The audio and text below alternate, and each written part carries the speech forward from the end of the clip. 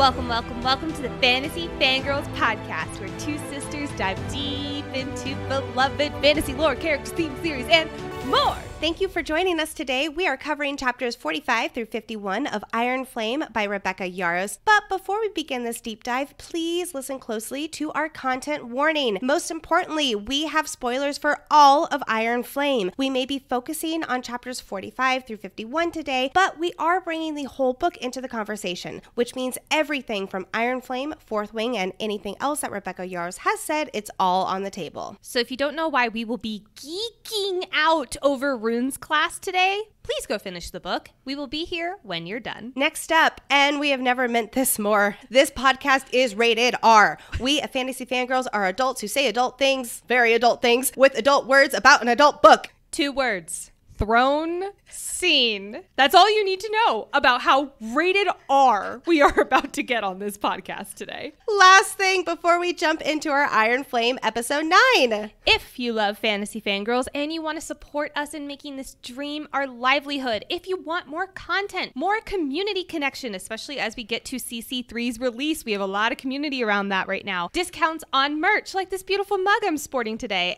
with that new logo, and early access to episodes plus oodles more, please check out our Patreon. We have 2 membership tiers, Cadets and Dragon Riders. We just hosted our January live Q&A. We have a bunch of stuff up the pipeline happening for our Patreon community, so come and join us over there. The link is in the show notes or YouTube captions, and really and truly, thank you so much for helping us bring these episodes to you. And now, it is time. My house, my chair, my woman! Huzzah! Huzzah! Huzzah! Let's begin this episode deep dive with Battle Brief, aka Nicole's summary of what happens in chapters 45 through 51 of Iron Flame. Chapter 45. At formation, the newly dead riders and Griffin Flyers are listed. Off to a happy start here, friends. And it hits Violet that at the rate that they're dying, they only have 2 months left before the Erration riders are gonzo. Violet and her squad also notice that the Griffin Flyers take the news of death very differently. They have emotions.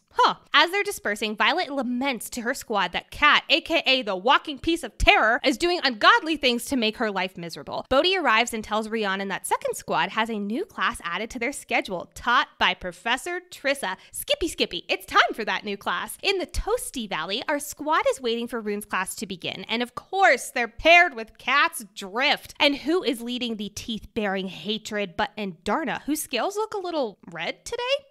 Weird. Rune's class begins, and it's 3D geometry meets interpretive dance, and these students are rightly very confused. We get a mega Rune download. Stay tuned for today's archive section. And our squad has one assignment. Do a simple unlocking rune and put it on the wooden board. Violet, feeling intimidated by Terran's gargantuan power, reaches instead for Darna's power, making it just a little easier. And yes, we will be talking in depth about this moment. Everyone is clueless and ends up with scorch marks beneath their feet. Well, everyone except for Smug Cat. Chapter 46. In their room one morning, Violet is working on her runes homework, and Xaden has just stepped out of the shower.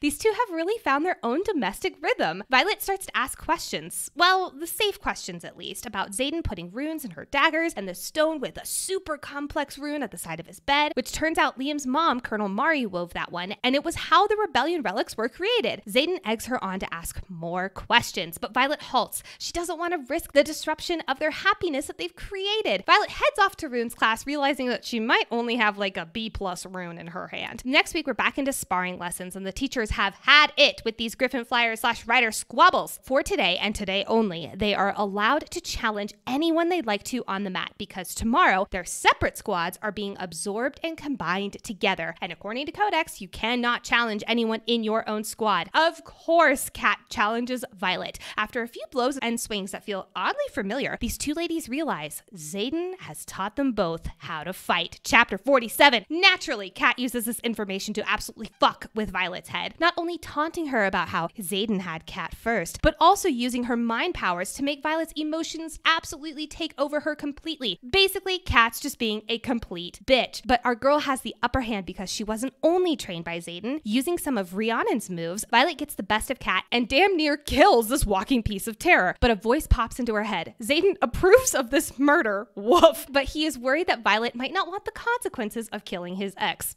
Honestly fair. Violet very well might kill her though, and through their bond, she asks Xaden for help and he obliges, grabbing Violet off of Kat and hauling her into another room. The assembly chamber?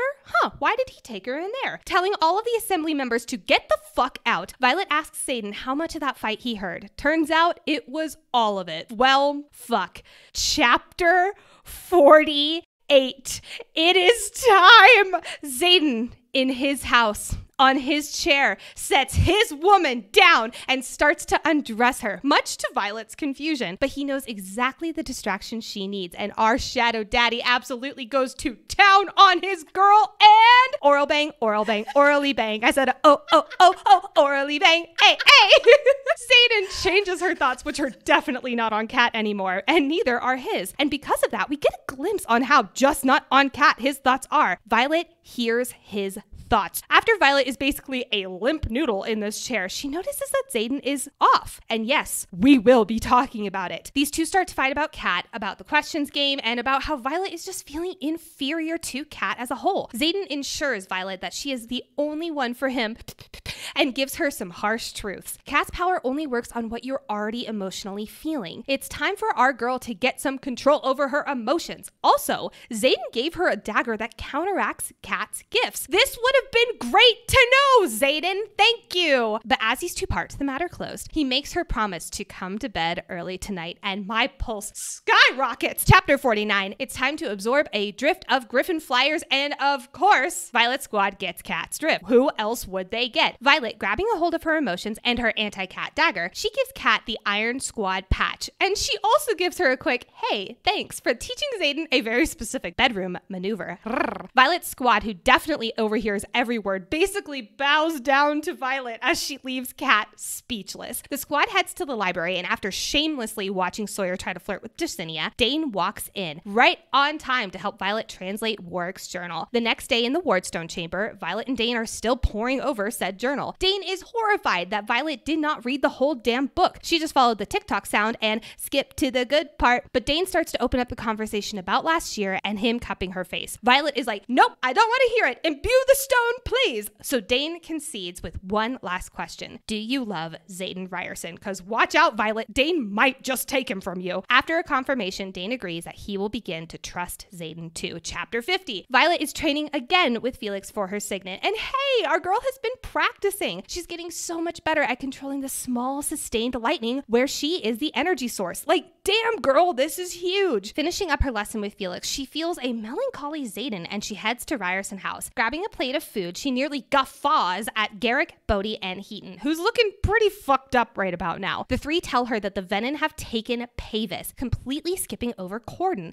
and Pavis is right outside of Drathis. Basically, they're a hop, skip, and a jump from Eratia. They're a common. Chapter 51. Xaden is moody, brooding on the rooftop of Ryerson House, and Violet brings him a slice of chocolate cake. Honestly, I need to just tell Brett to do this for whenever I am sad too. Xaden laments that they are outgunned, outmanned, outnumbered, outplanned, and 50 years too late. Not quite as inspirational as George Washington and Hamilton, but there you go. He also notes that the reason that they ran from Pavis today wasn't because people were dying. Nope, it was because Mira saw Xaden almost get got by a Venin and she didn't want to risk Violet's life. Basically, he's like, oh, this is how you've been feeling for like a year now from the marked ones. Several weeks later, Violet and Dane are killing themselves trying to get this damn book translated. They learned already that Iron Rain is actually Iron Flame. Hey, is that the name of this book? But it's still not making sense. Violet sends Dane to bed, but keeps going on. She realizes another word might have also been mistranslated. It's the breath of life, not the blood of life. Running to Rhiannon, Violet paces in front of her friend. She knows how to raise the wards, but she's not sure she should. Dun, dun, dun. So Lexi, this stretch of chapters includes a lot of Violet fearing asking Xaden questions because she's worried about bringing up a healthy communication streak in their relationship. Violet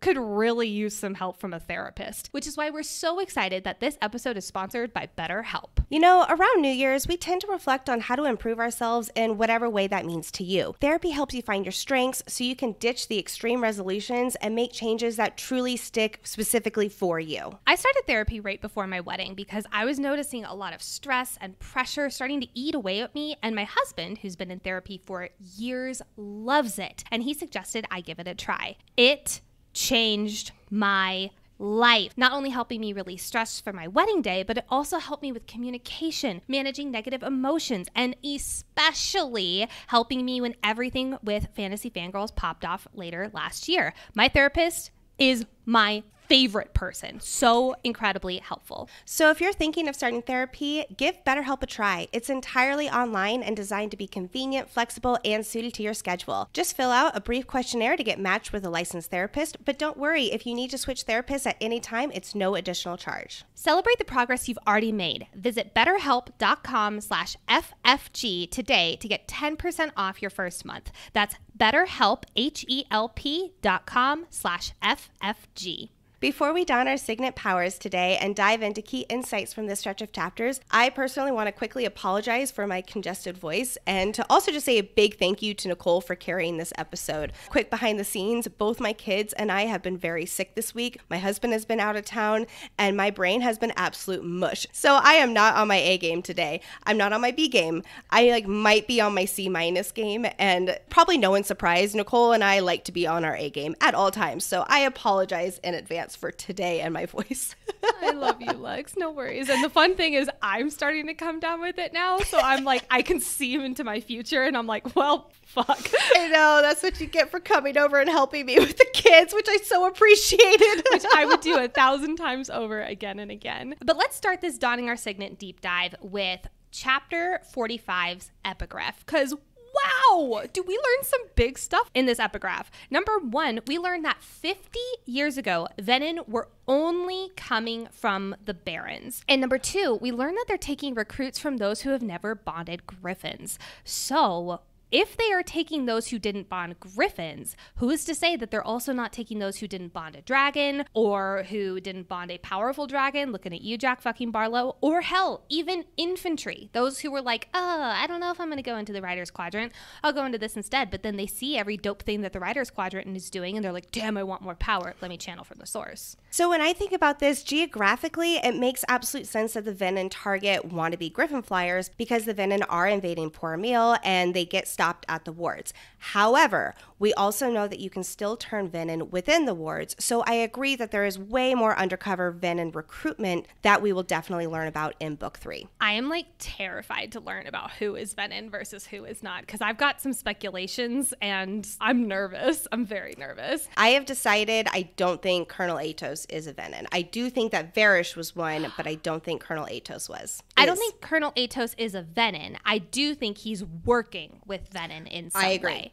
Yes. There's even some speculation about Brennan being Venin, and I'm just like, oh, I don't know. There's so many possibilities, and what did you say a few episodes? Innocent until proven Venin. Yes, they're innocent until proven Venin.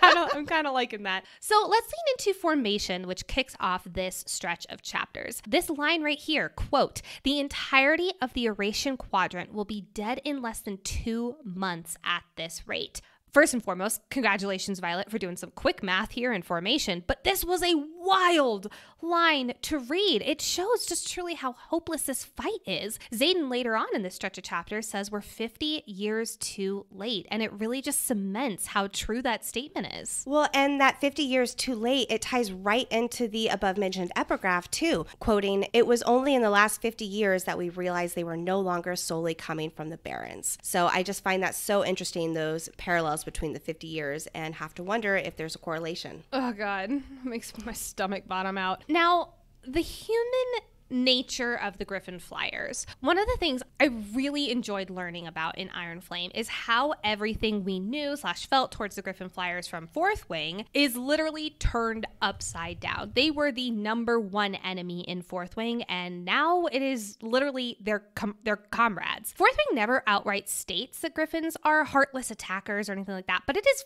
very heavily implied. And also, just like in most instances in war, when you are far, far, far on one side, especially us being in Violet's mind, far, far, far on one side, she's literally the general's daughter, you tend to think of the worst about the opposing enemy. So it makes sense that we were very against the Griffin Flyers up until, I mean, honestly, part 2 of this book. Well, and remember all of Markham's propaganda in Battle Brief from part 1. It was so interesting to see the propaganda that pins the writers and Navarian citizens against the Griffin Flyers and the poor Amelians. And now we are really seeing how much more human they are than Navarre. Well, so speaking of that humanness, at formation, they learned that a flyer, Micah Renfrew, has died.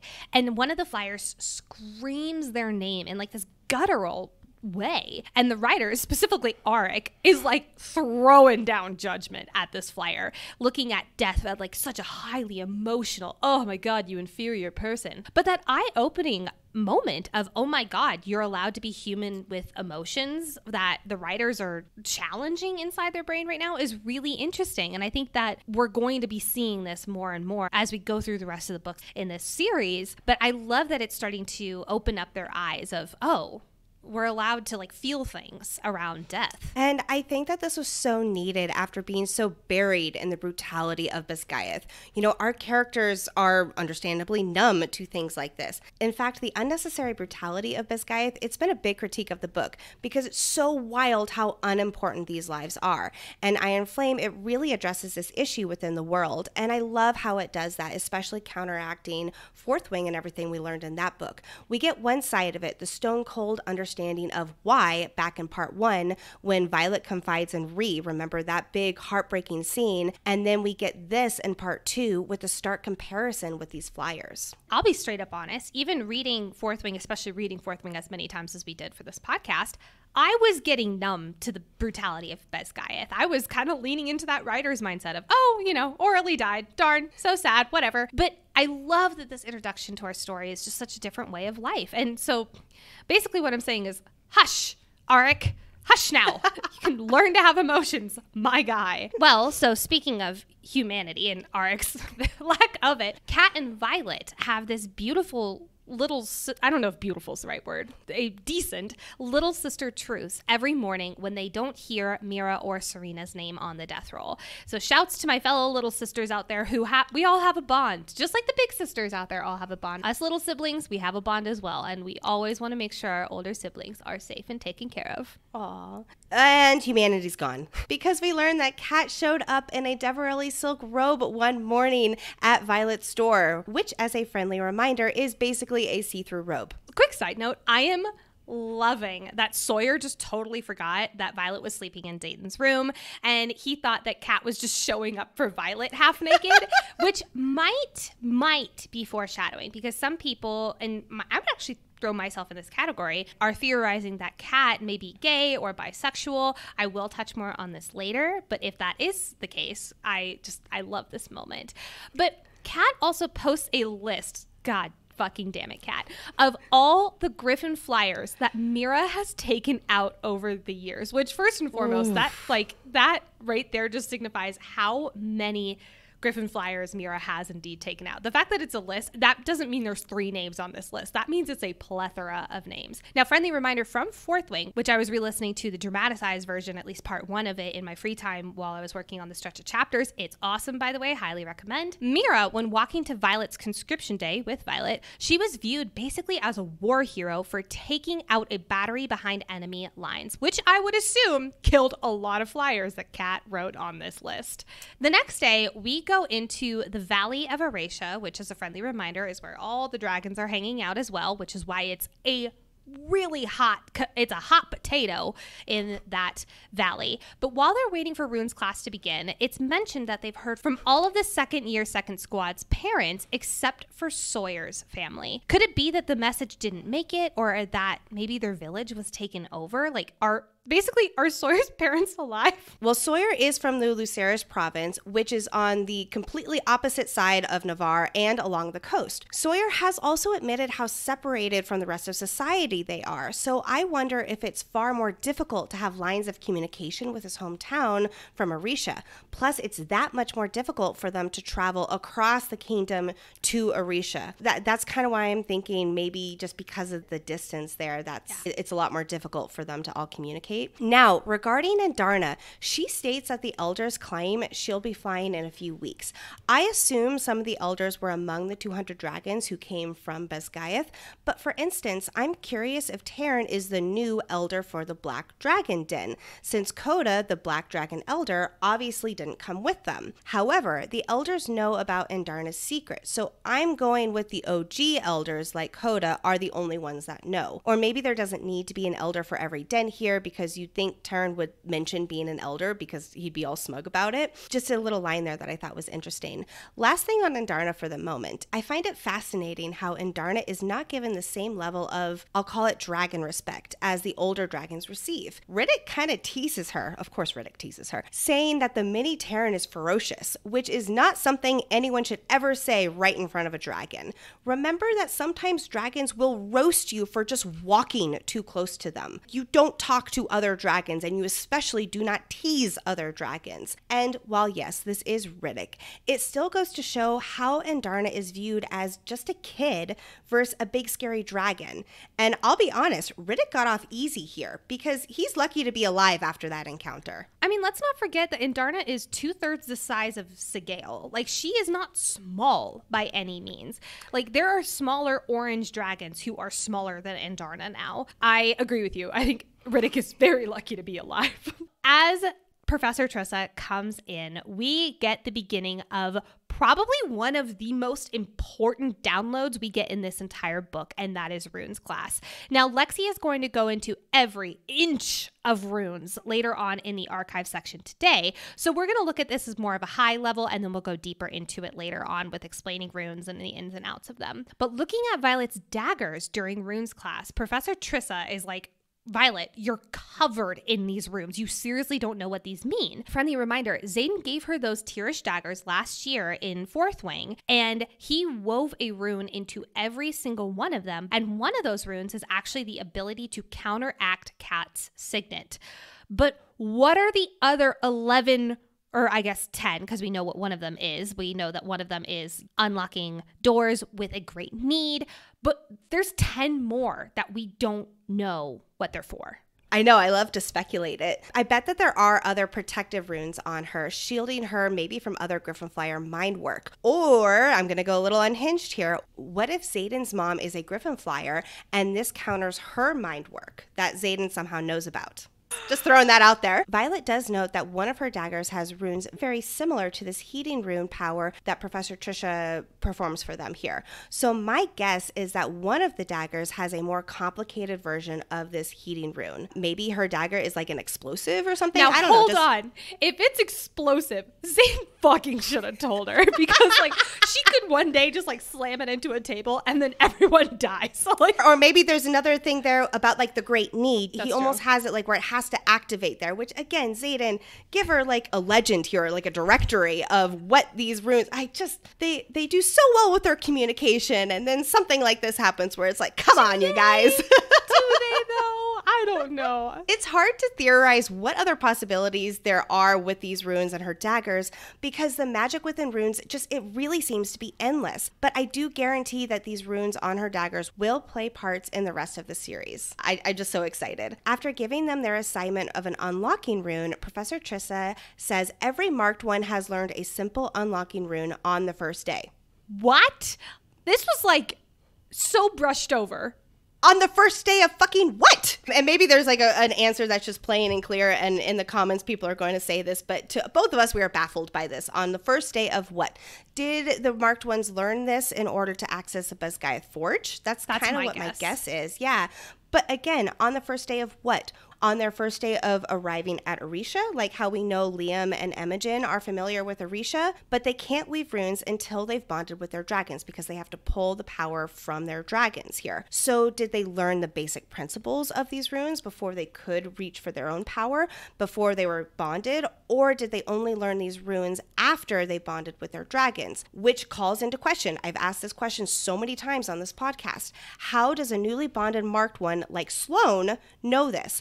I'm still so hung up on how the marked ones have such easy access to Orisha and all this knowledge when Orisha is so stinking far away from Basgiath. So my guess is that they start to learn something along the lines of, like, you know how Violet was doing the knots and stuff earlier in this book? So my guess that they're given the knots, and you know how Xaden is like, I can weave every single knot in that book. So maybe they're kind of, that's like step one. And then when they bond with their dragon, they're able to pull things more. And I mean, maybe that's what some of the like meetings under the tree have been in the past. I was going to say, like, is Xaden just handing out like homework assignments to the marked points? Fucking hope so. I had to call that out because it's like, what? That line really stopped me in my tracks there. Same. It calls into question the whole timeline about how marked ones, again, Sloane is specifically mentioned, but she just bonded with her dragon within the past few months. Well, speaking of things that we don't know, but were highly alarming, we get an alarm second signet moment when they are building a rune for the first time. Violet imagines Terran's power, but it feels too big, too intimidating, too gargantuan, like I said earlier in Battle Brief, to pull from for this exercise. So instead, she decides that, quote, the pearlescent flow of Andarna's power just beyond the windows feels ... approachable. First off, the flow of Andarna's power. That means she's already channeling to her. Now remember, you can channel to your writer without them producing a signet. This is how Terran was channeling to Violet before her signet manifested last year. I'm assuming it's something very similar. So this doesn't mean her second signet from Andarna has manifested before this. So it's my understanding that Terran and Andarna started channeling power into Violet at the same time last year. I could be wrong, but that was my understanding because Terran and Andarna agreed that Violet was ready, and a few hours later, Violet gained power. Again, like Nicole just said, channeling power is different from manifesting a signet. So Violet manifested her signet from Terran several months after she started channeling that power. Kind of. Oh. She did wield lightning when she kissed Xaden that night. So she did get it pretty instantaneously. She just didn't realize she was doing it until several months later. True, but the point is that it was Terran's signet power. Yes. I believe the reason that Violet didn't implode from not manifesting her Andarna's signet is because she did manifest hers from Terran. So that necessary flow of power still occurred and saved Violet from the terrible fate of burnout there before that she could even manifest her signet. Remember how scared she was of that. I could see that. There would be no other moment where I'd be like, oh, this is when Andarna finally started channeling to her. Because if you remember, when Terran started channeling to her, and most likely Terran and Andarna, Violet was like, she had like a physical reaction. She like dropped to the floor. She couldn't see straight for a minute. So, and there was no moment like that in, at least to my knowledge, in Iron Flame prior to this moment. The dragon relics, they're like essentially a 2-in-1 tattoo. So it also makes me wonder if that has anything to do with it. And even during our Fourth Wing coverage, we speculated if when she started channeling her power, if it was extra intensified, either because of just Terran and his strength and power, or if it was because it was both Terran and Andarna, and that amplified how powerful of a reaction she had. Yeah. Oh my gosh. Well, there's a second part of this line from Violet, and that is the quote, feels approachable. If there was ever a moment in this book where we get, hey, Violet's second signet, like neon sign right here, she's pulling from it, it would make sense that it would literally happen right after Violet says her power feels approachable and she reaches for it. So because of that, let's go into what happens right after she reaches for Andarna's approachable power. Quote, steadying my breath, I reach for Andarna's power.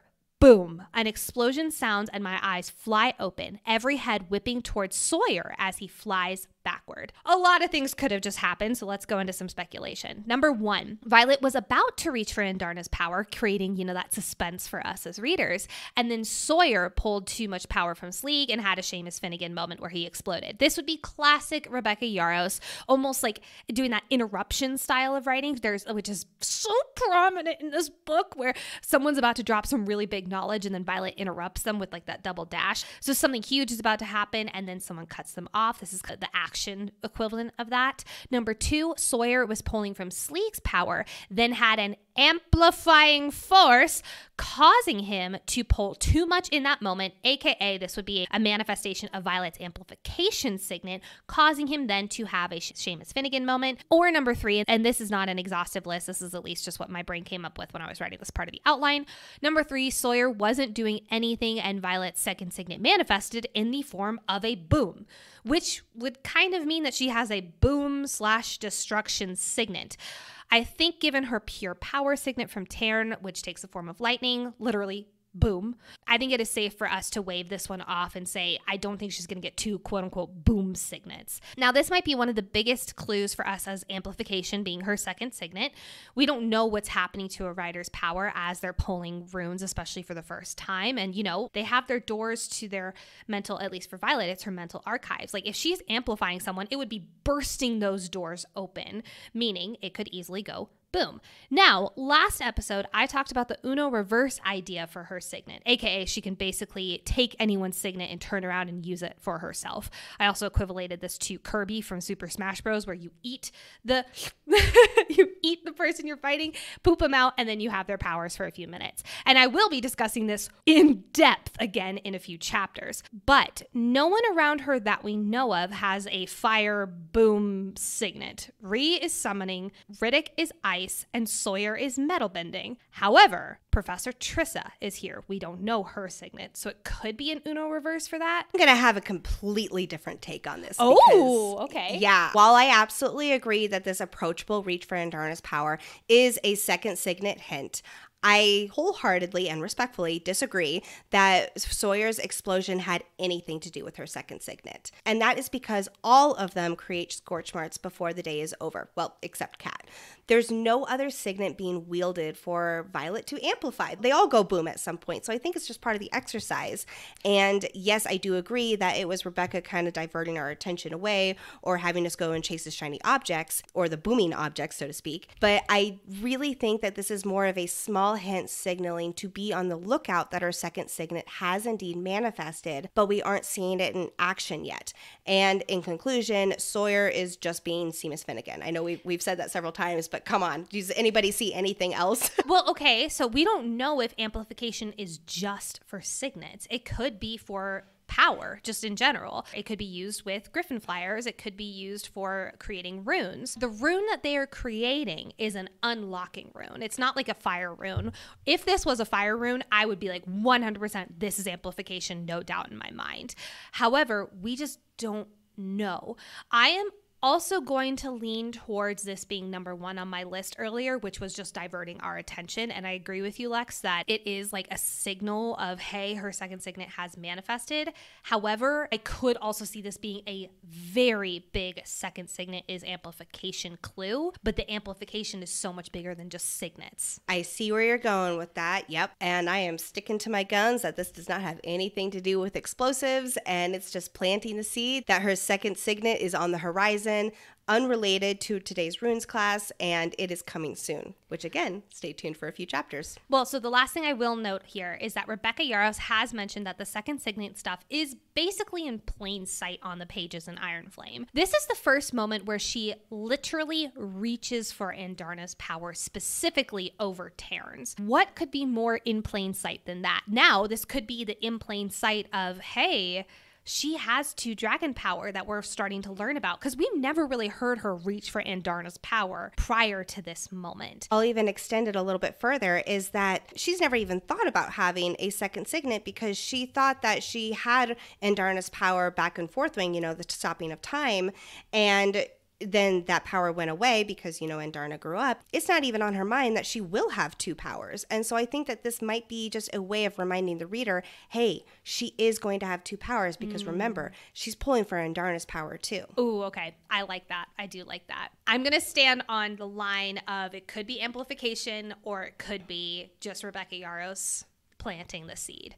Oh, God. There's so much there. I could talk about that forever. But Xaden and Violet have this beautiful moment. You know, we really like on this podcast to pull out the moments of, you know, heightened, intense romance and all this kind of stuff. But we also equally love to pull out the moments of peace and domesticity in Xaden and Violet's relationship. And don't get me wrong. I love the passion. I love the heated moments. I love when she pulls down her hair in the shower and they fuck on the tiles. But in the scene where she's working on her homework and he's getting dressed for the day, it just makes me smile. I love how Violet even notices, quote, I smile at the domesticity of it. She like sees how they have their uniforms in the same closet. And she's like, oh, like, you know, when you first move in with a partner and you're just like, oh, like this is so great.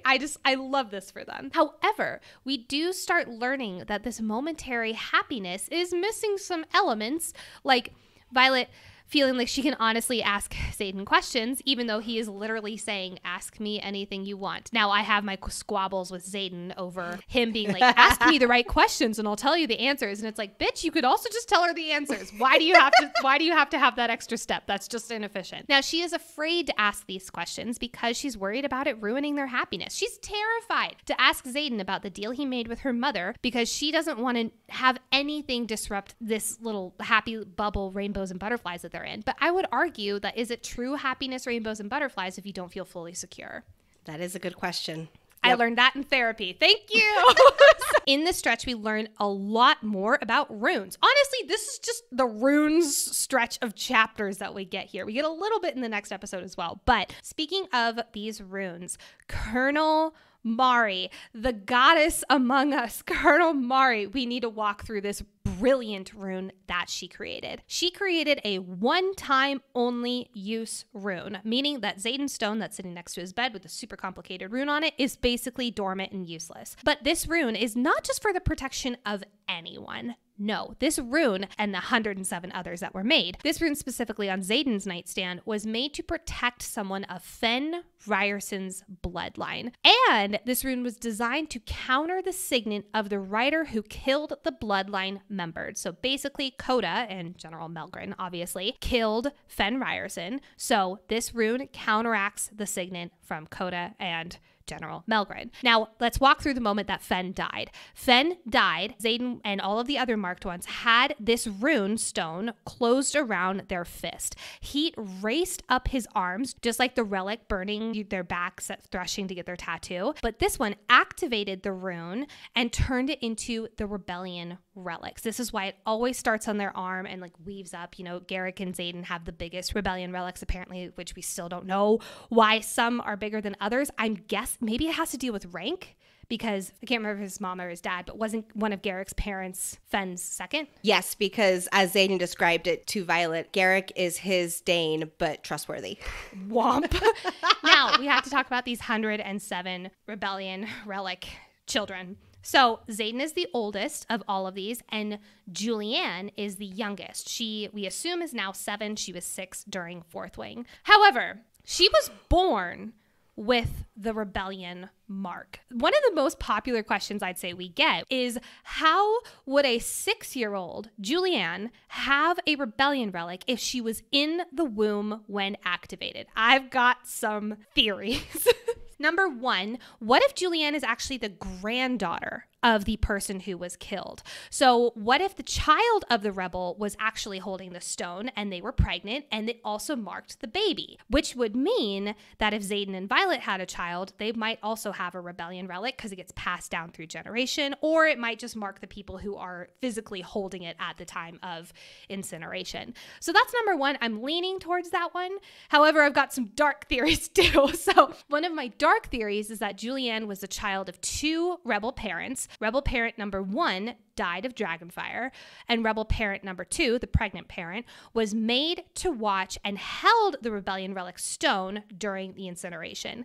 After birthing the baby, parent number 2 was also put to death, just like Liam's parents were, but one was formal, one was informal and elsewhere. So that could also be a possibility. But again, no matter what, it would be pregnant person is holding the rebellion relic stone, and thus it transferred onto the baby in the womb. That's my guess. I mean, might as well. because straight up, none of it makes sense. Like, how would that happen? So that is going to be my guess. Yeah. From our perspective, this information dump about Colonel Mari and the protective runes and the rebellion relics, it debunks the Marked One second signet theory. Remember that many of us thought that the Marked Ones had a second signet from their rebellion relic. We talked a lot about this in our Fourth Wing coverage. I shared that this theory is debunked on the Instagram stories, and I was actually very surprised that it opened up quite the can of worms. Mainly, what about Liam wielding ice? It's a good question. A lot of fans wonder if it was an editing error in Fourth Wing because we know that there was also a third year wielding ice in the Resin battle, which I would be inclined to agree with, except Liam's dragon Day literally translates to ice. That is not an editing error if Liam was wielding ice and his dragon's name means ice. So yes, there was another third year who was wielding ice, but Liam was as well. I am going to go with an unhinged theory that Liam was also a direct descendant of Day's previously bonded rider, and he uniquely also had a second signet. I'm thinking he shared this in his letters to Sloane, and that is how Sloane seems to be the only one who knows that when this happens, you either get a second signet or go mad, because her brother literally explained that's what happened to him. Another possibility is that Day passed his own ice wielding power into Liam. We don't know if that was Day's power. Again, Day equals ice, so maybe that's a hint to Day's power. We haven't seen any other dragon aside from Indarna do that, and we don't know how that could be possible with these older dragons, but I had to throw it out there that maybe Day passed that through to Liam there. Here's one thing I will also say is that when Violet in chapter 56 is starting to guess Xaden's second signets, she starts to eliminate them. And she says, "You're not an element wielder, or else you would have done that at the Battle of Resin." And it's like, oh, oh my God. So if that's not a neon sign right there that Liam also is a direct descendant of whoever Day previously bonded, which it could have been Colonel Mari. Remember, she is a dragon rider because she can weave these really complicated fucking runes. Or if that means it was a grandmother, grandfather, so on and so forth. But that right there cements for me that, yes, he also had this gift. I'm going to go with it wasn't Colonel Mari, just because that would have been a huge red flag to leadership if his rebellion mother's dragon also bonded with Liam. Like, I feel like that would have come up at some point in Fourth Wing, but maybe, yeah, somebody further back in his ancestry, but still a direct descendant. So anyway, so those are just our thoughts. We understand that a lot of people do still stick to the theory that the Marked Ones have second signets. To us, this right here is the explanation about why all the Marked Ones have their rebellion relics, and it's really cool how it is something none of us would have imagined because, hey, we didn't know about runes in the first book. Ugh, so good. So we also get another Xaden doesn't have a sibling mention. I have been clocking these like crazy during our honestly Fourth Wing and definitely our Iron Flame read, because there are so many nudges and I am convinced that Xaden has a sibling. However, in other episodes, I've speculated that Xaden has a half sibling through his mother. But in this instance, it says Xaden is Fen Ryerson's only child. So I do have two more options that I want to throw into the mix. And honestly, I think I like these more than Xaden's mom has a second child with a different person. Number one, Fen Ryerson had a child after Xaden's mom left with another woman that he hid from Xaden. I'm meh on this one. Or number two, Bodhi is actually Xaden's brother / half brother.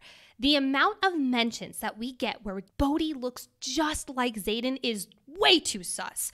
How, you might ask, because Bodhi's mom is Fen's sister. Well, if Fen and his sister had a Lannister moment, aka they were more than siblings, if you know what I mean, Bodhi would actually be Xaden's brother / half brother, really. And this would be another reason why Fen and Xaden's mother's marriage was a loveless one. But we do know that his mother, or maybe that he just looked more like Fen, but it's all of this is focused on his mom because there's so much saying that Bodhi looks just like his mom. Well, Lannister moment. Like, I'm telling you, if like watch the plot twist be that Fen Ryerson and I can't remember his sister's name, but Fen Ryerson and Bodhi's mom were actually closer than siblings, if you know what I mean. Now, Bodhi is 1 year younger than Xaden, so they wouldn't have been twins unless it was just a lie to like make it less suspicious. I don't know. But if not twins, Xaden wouldn't really remember his mother or someone around him being pregnant at 1 year old. Here's another option I'm going to throw out there. Fen and his wife, Xaden's mom, actually did have a second child together, aka Bodhi, and Bodhi's mom ended up raising her. Almost a surrogate moment is what I'm leaning towards. But to your point, Lex, like Bodhi does look a lot like his mother, so I don't think it's that. I think maybe there might have been a Lannister moment. I'm kind of leaning there. No way. No way. There are way too many moments where Bodhi is mentioned looking exactly like Xaden. And also, Xaden doesn't have a sibling. Xaden, I always used to wish I had siblings. All these different things. And while, yes, I still think that definitely it could be something on his mom's side where she had a second child after Fen, after she left when Xaden was 10, so on and so forth. But I'm just throwing ideas out there. That's still my number one, is that his mom did end up having another child after she had left. And when we meet her later on in the series, I assume that we are going to meet her later in the series, we are also going to meet Xaden's half-sibling as well, and that's going to add extra conflict in. Or because, Bodhi is mentioned to look so much like his mom, something like his smile looks just like her smile. Well, she was Fen Ryerson's sister, so maybe it is actually he looks a lot like Fen, and just he would never put two and two together. And so it is actually Fen Ryerson's son, and Bodhi's mother / Fen's sister did adopt. I don't know if I'm going with Lannister moment. That's too much in fantasy. Too much of a duplicate there. I'm really leaning into Bodhi being a sibling of Xaden's. Whether that's a half sibling or a full sibling, I don't know. But if it was just one mention of how much Bodhi looks like Xaden, that would be one thing. But there have been so many mentions where I'm like, that's too sus. Maybe it's not a Lannister moment. I could definitely see Fen and his wife having a second child and just Fen's sister raising said child. I could totally see that. I could also see a Lannister moment. I could see it being because Xaden's mother, she did this out of duty. So if she did have another son, then she didn't want to stay an extra year, or she was already like, no, I already had my one. Like, I'm one and done, And that is when then Fen's sister did say, okay, well, I will take the other child and I will take him under my wing. That is what I am leaning towards here. Okay. That's a lot less weird. That's a lot less weird.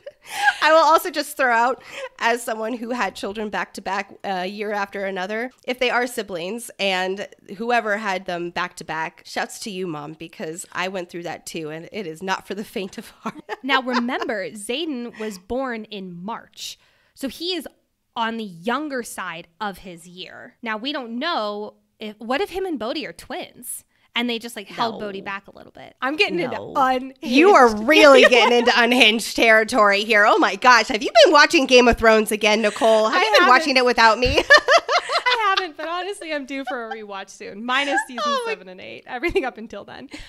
But let's get into the sparring moment away from my unhinged theory land. And I want to ask you, Lexi, what are your thoughts on this assignment that Immaterio and Devera are giving them? Where it's basically beat the shit out of each other today, get your grievances out, whatever, because tomorrow you're going to be squad mates most likely. What are your thoughts? Smart, stupid? Oh, I'll say it's certainly a different approach than the Cliffs of Drayler expedition. I think it's both smart and stupid. It's essentially the opposite of approach as the hiking expedition. And I'll argue that it is one that will work a little bit better than hiking 12 hours together. Because think about who their audience is. It's, Griffin Flyers and Dragon Riders who are already trained fighters who have a lot against each other. So yeah, let them duke it out on the mat. I think that this is definitely a little bit more of a short-term solution, just needing to let the water boil over before moving forward. But we kind of do see it work between Violet and Kat later on in this book, sort of. Not in this moment, we don't. But no. Here's my thoughts. Much like the hike, I agree with the end result, the end goal they're wanting to achieve. But the method seems like it's leaning more into divisive than, let's hold hands and sing Kumbaya. Does that mean I have another option? No, absolutely not. I don't. But I will say the cave exercise seemed to do the trick later on in this book. Now, whether that was just because there was enough time, whether that was because they've been squad mates for a while, because they literally can't kill each other under the codex, so they have that option automatically taken off the table. Maybe it was, the imminent death of Solus. I don't know. Well, so I will say that the cave exercise, that wasn't necessarily an exercise of Griffin Flyers versus Dragon Riders and trying to make it an and unit. I think that the cave exercise could not have happened if this didn't happen. So, I'm going to go with yes. Like, again, given the audience, this is the better solution than hiking 12 hours together. I think they should have had some parameters. Like, they should have looked at Kat and Violet's streak and been like, that's maybe one we will not let happen on the mat. But then that, again, it's just going to keep bubbling over, and it's just like, just let them have it out together. Gotta let the water boil. I see, that's the thing. I don't have another solution, but I don't know if Violet and Kat's fight helped anyone in this situation. I mean, it helped Violet learn from Xaden later, because if she hadn't had that, emotions boil over because of Kat, she wouldn't have learned that her daggers, because Xaden doesn't fucking tell her anything. He doesn't tell her that her daggers counteract Kat's gift. I don't know. I'm going with it was smart and stupid. I'm going to agree with you, but I agree with the end result. I don't like the journey there. But I love this. We do see Violet's mind start to work like she did during her Poison Master era last year. She mentions lamenting that she didn't lace Kat's breakfast, woof, with Fantasy berries. Now, if these sound familiar, they should, because during Violet's midnight Poison Master scheming during Fourth Wing, she was collecting Fantasy berries when she ran into Xaden in his under the tree moment with the Marked Ones chat. This is brilliant from Rebecca Yarros, connecting us with something tied to Xaden right before both of these ladies realize, oh shit, he trained us both. Also, fun fact, this moment under the tree was a moment when Xaden read her intentions, knowing that she was not going to tattletale, and that's when he started to, I won't say trust her, but that's when he trusted her at least not to tell on the Marked Ones. So again, I love bringing up that moment again, because this is now, I think, the second or maybe even the third time in this book that they bring up this moment right before our chapter 56 big reveal. Devera, she needs to learn some semantics, because she says no weapons, no signets. Flyers technically don't have signets, they have gifts. I can't believe I'm saying this. Technically, Kat didn't break the rules. Like, she said no weapons, no signets. So technically Kat did not break the rules here, and I cannot believe I just stood up for Kat. Boo. It's the same thing. And I'll also say, because they are technically in like a writer's quadrant here in Orisha, that the writers are absorbing the Griffin Flyers, it's like, yeah, they are going to be considered signets. But I do agree with you. Devera and Emiterio, or whoever is saying this, needs to say no magic, because there was that confusion also back in Fourth Wing too, with Imogen using her lesser power of speed that has been mistaken as her second signet. Ugh, I miss Imogen. I miss her so much. Where is my girl? Yeah, where is she? Your girl's just like absent in part 2. It's kind of a bummer. She wiped all of our memories and just fled the scene. Now, before we get into the big fight scene between Kat and Violet, we have to talk about the opening for chapter 47, because it is describing all the ranks of Venin. Let's walk through them together. The lowest level of Venin are initiates. They have reddish rings to their eyes, and the red comes and goes depending on how often they channel from the source. This is the level that Xaden and most likely Jack are in. Then we have Asims. Their eyes fluctuate in degrees of red, and when they're riled up, their veins distend red. This is the level of Venin Violet fought in Fourth Wing on Terran's back. Next up, we have Sages. They are responsible for the initiates, and their eyes are permanently red. Also, they have permanent veins that distend toward their temples. The only absolutely confirmed sage we know of is from Resin, the staff man. He's also the one in Violet's dreams, and he is the sage who arrives on the Tyrandor border with all of the Wyvern in chapter 56. Based on his maroon robes and description, we can also guess that the captured Venin in Corden was also a sage. Lastly, we have the Maven, who are also considered the generals, and we don't know jack shit about them other than Xaden fought and supposedly killed one at the end of Iron Flame. I'm going to go with I highly doubt he is actually dead. Can't fool me twice, Rebecca. I will cry laughing if this dude is actually dead. You're like he can't be. He can't be.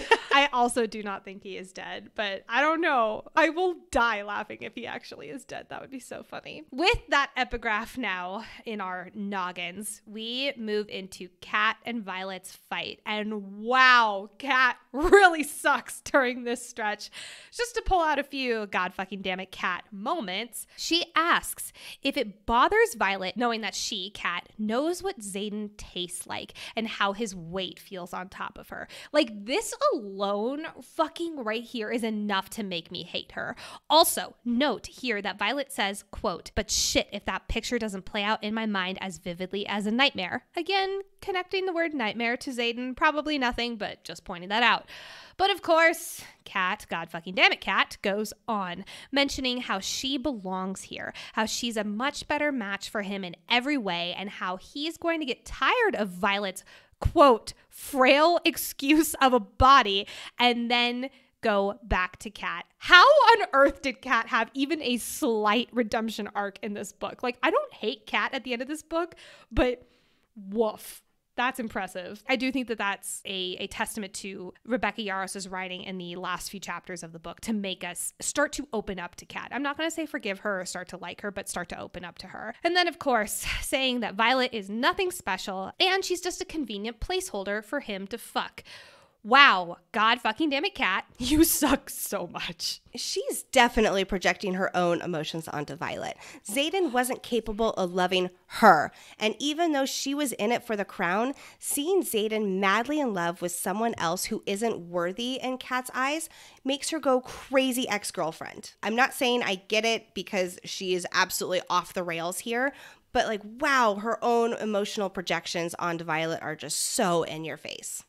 I love this moment on a reread because while Violet is like gaze is locked on Kat, they're in their cat fight, literally. Someone on the edge of the mat says, quote, "Are you going to do something about this?" And then a voice says, quote, "She wouldn't want me to." Hello, Xaden. Nice to see ya. So we as readers, and this is early on in the fight, we as readers now know on a reread how he has been here literally the entire time. I know he says it later, but we see literally how entire time he's been here for this fight, hearing literally everything. Woof. Now, in this fight, Kat asks Violet mockingly, quote, "Do you know why he didn't kill you that first year?" And Violet thinks that Kat is mentioning the deal with Lilith. I'm not so sure. Do you think that Xaden actually told Kat about the deal with Lilith? No.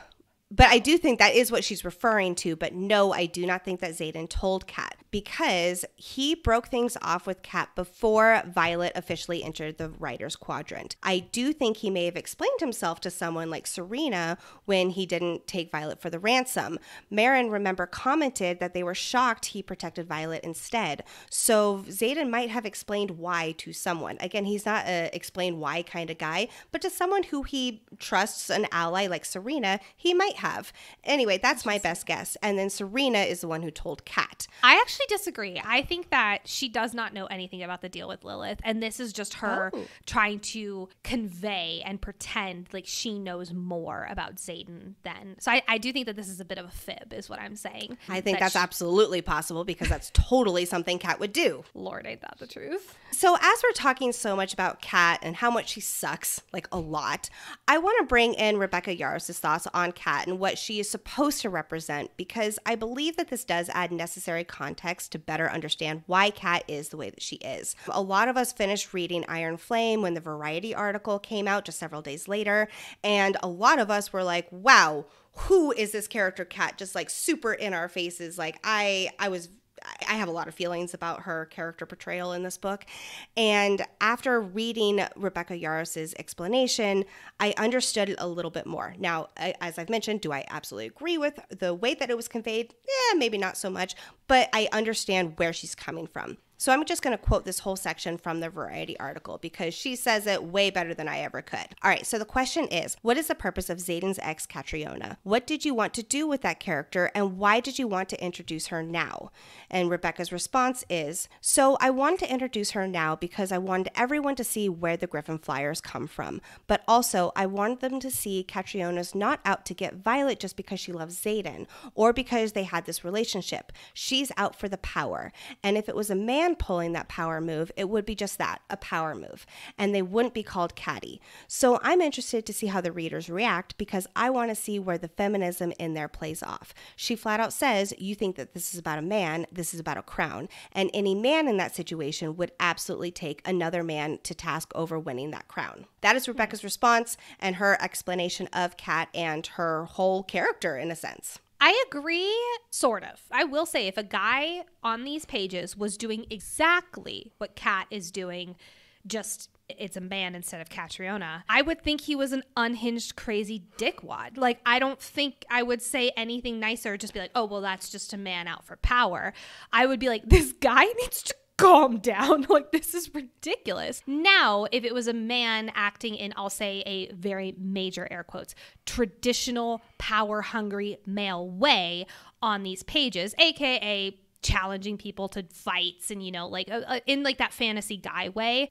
The unfortunate thing is, yeah, I probably wouldn't blink many eyes, or I wouldn't have as strong of feelings towards it. So I do agree with her on that front. However, if it was the exact same actions, exact same wording, however, it was just a man portrayed instead of Cat, I would feel very similarly, whether it was a man or a woman or anyone else. Yeah. And again, like we've talked about this so much, so I won't go too into it. But I think we said in the reactions video where it was like Kat was dialed up to like a level 20 when I needed her at like a level 13. Well, speaking of things that are a level 20, my heart rate, let's get into the throne scene. The scene that made the fandom rise. Our rallying cry. My house, my chair, my woman. But first, I'm going to douse some cold water on you for just 2 seconds here. First, the epigraph. Note that this epigraph is Public Notice 628.86. The opening epigraph to this book, Iron Flame, was Public Notice 628.85, so that was the one right before this one. And it states that Tyrandor's power has been transferred from House Ryerson to House Llewellyn. The only thing we know about House Llewellyn is that they are actually on the side of the rebellion. Wait, what? That was such a tiny little nugget in this stretch of chapters. In fact, it was actually this exact chapter that it was stated, quote, but Llewellyn's on our side and doing just fine at governing the province. So we have speculated if some of the quote unquote loyal Navarre Tyrandor families are actually secretly siding with the revolution. And this right here shows that, yes, that is correct. And House Llewellyn is indeed with the revolution, but they're playing double agent. Now, I do wonder that when the time comes, do you think Llewellyn is going to give up the power for House Ryerson to rise up again? That's a great question. It is. I don't know the answer, but it's worth pondering. Now, before we get into the juicy stuff that I am foaming at the mouth to get to, Rebecca Yarros mentioned that she had this scene plotted, the throne scene, very early in her plotting for the book because she wanted to show the reader that there was absolutely no chance of a love triangle or that Xaden still had feelings for Kat, and the fandom rejoiced. Xaden says in response to Violet's quote, she wants you for your name. He says, quote, and you love me in spite of it. That is one of the many reasons I will always choose you. I personally think that this came wink across really well in the story because there is no chance in my head that Xaden would ever choose someone else other than Violet, even before the throne scene. But I mean, I'm not mad about the throne scene being included. Now, one other note, I heard Rebecca say in an interview that her editor had originally tried to have her dial back some of the sex scenes in this book, and she was extremely adamant about keeping these 3 in it. Now, of course, absolutely the throne scene. I believe I've actually read that this particular scene was not one of the ones that her editor had asked her to remove, but Rebecca really had to fight for all of the spiciness that was in this book. And the reason why she did is because she said she likes to write what she loves to read. And she's like, I'm a romance writer. I'm a romance reader, and I love to read this kind of stuff. So of course I'm going to write it. So that's just a fun, interesting little tidbit that I learned from watching one of her interviews. Oh, I love that. Thank God she fought for it because those 3, they make my heart happy. It's so funny to see everybody, like everybody has different opinions on the spice level of this book. And it's especially on Reddit when like 30-something-year-old guys come on and they're like, I thought this was a book about dragons. Like, everyone in the comments is like, oh, you sweet child. This is called romantasy. My favorite is there's that like viral TikTok sound right now that's like, I'm reading about dragons, I'm reading about smut, I'm reading da-da-da, and then the very last part of it, I'm reading about dragons fucking each other. It's just like, and it's of course everyone puts down the book Fourth Wing at that moment. It's so funny. It's so true. I have not seen that. Why have we not done a video on that? Yes. We need to do a video on that. It's so funny. Now, I will say of all the spicy scenes that we have in both Fourth Wing and Iron Flame, I don't think the throne scene is my favorite because the very end of this and how Xaden reacts, and we're going to get into every single nuance of that, really took me out of it because, like, they're not all snuggly or even, like, flirty afterwards. Like, he is shaken and weird. I honestly think my favorite is chapter, I think it's 30 in Fourth Wing, which is the first time they sleep together, in case you needed my personal ranking. Hey, the internet does want to know. Maybe someday I'll do a full-blown spice scene ranking of all the Fourth Wing spicy scenes. All right. But Xaden, back to the scene, is one smart freaking cookie. He says, quote, "Nothing I could say right now is going to erase her, Kat's, words from your head. So sit, Violence. We'll do the talking afterward." I love that, afterward. And the funny thing is that every single reader, the second he started rearing and a-going, instantly forgot about Kat as well. Like, this is such a meta line because it is accurate. I was not thinking about Kat in the slightest. And of course, we get the 6 words that rose up the romantasy reader fandom that we've become. My house, my chair, my woman. I've even got a sticker. You can kind of see it YouTube. I've got a sticker of my house, my chair, my woman from one of our mods on Discord. Thank you, Brooke. I appreciate you. We'll put the link in the show notes to that sticker as well, which thank you, Brooke, for designing it. It's perfect. This line right here, my house, my chair, my woman, is the perfect possessive dominance that we as romantasy readers love to see. But I also love how this is tying everything Xaden works for. Erasure, his crown, to Violet, of course, the biggest thing he works for above all else. I love it. But I also want to note that some people speculate that Xaden and Violet will end up being king and queen, whether that's of Navarre or of Tyrrendor if they secede, and they'll end up being the king and queen of Erasure. But they think this mainly because they think that this line is here to then foreshadow a future line of my palace, my throne, my queen, which I'm not going to lie, I just got wouldn't be mad about. Do I think that's going to happen? I don't know. I don't think I have enough information to make a solid guess, but would I be mad about it? Nope. No, I wouldn't. Now, a few episodes ago, I mentioned how I love in books when a girl goes down on a guy simply because of their loss of control, their bucking of their hips, their neck arching back. But a guy going down on a girl is it hits different. That is a different experience. Every description of this scene is delicious, pun intended. Like, how many people after reading this scene were like, hey, partner of mine, I need you to read a very specific chapter from this book, and slides the book across the table. I think Brett and I, we were listening to the scene and he was sitting on the couch. I think we were eating lunch or something. He was sitting on the couch. I was on our bar stools and we were just chilling, kind of separately. And I look over and he's not eating. He's staring into the distance. His face is tomato red. And I was like, how's your food, honey? And he goes, I am distracted. And then I won't tell you what happened afterward. My husband was just out of town and he encouraged me to read my favorite spicy chapters because, he's always like, oh yeah, I see you in your spicy books. And yes, I believe that we were both specifically thinking of this one. He has not read it, but he is very familiar with this throne scene that we are all talking about. Now, here's another common book theme. Xaden is kneeling before her and says through their bond, quote, "Is this what you think about when I'm away? My mouth between your soft thighs." This one line causes me to stop breathing, kick my legs up in the air like a little girly that I am. I don't know what it is about whenever guys are away or something like that, and then they come back and they do something like this to their partner, and it's is this what you think about when I'm away? I don't know what it is about, or I know that there's a very specific scene in another universe where it's is this what you think about at night? I don't know what it is about that one line, but it always stands out to me and makes me a little extra giddy. But we need to take a moment of appreciation for every beat of this particular part of the scene. Xaden says, quote, "Look where you are. Look at how beautiful you are, Violet, coming for me on Tyrrendor's throne." This is highly possible foreshadowing to me. Violet is sitting and coming on the Eurasian throne. We've speculated that this is not the last time she will be sitting on the throne. I speculated about it just a minute ago. Now, does that mean she's the queen of Eurasia or just the Duchess? I'm leaning more towards Duchess because I don't know about Tyrrendor's succeeding. I don't really know about all that. But I love here that Xaden is also kneeling before her. Obviously, for many reasons, I love that. But for the symbolism,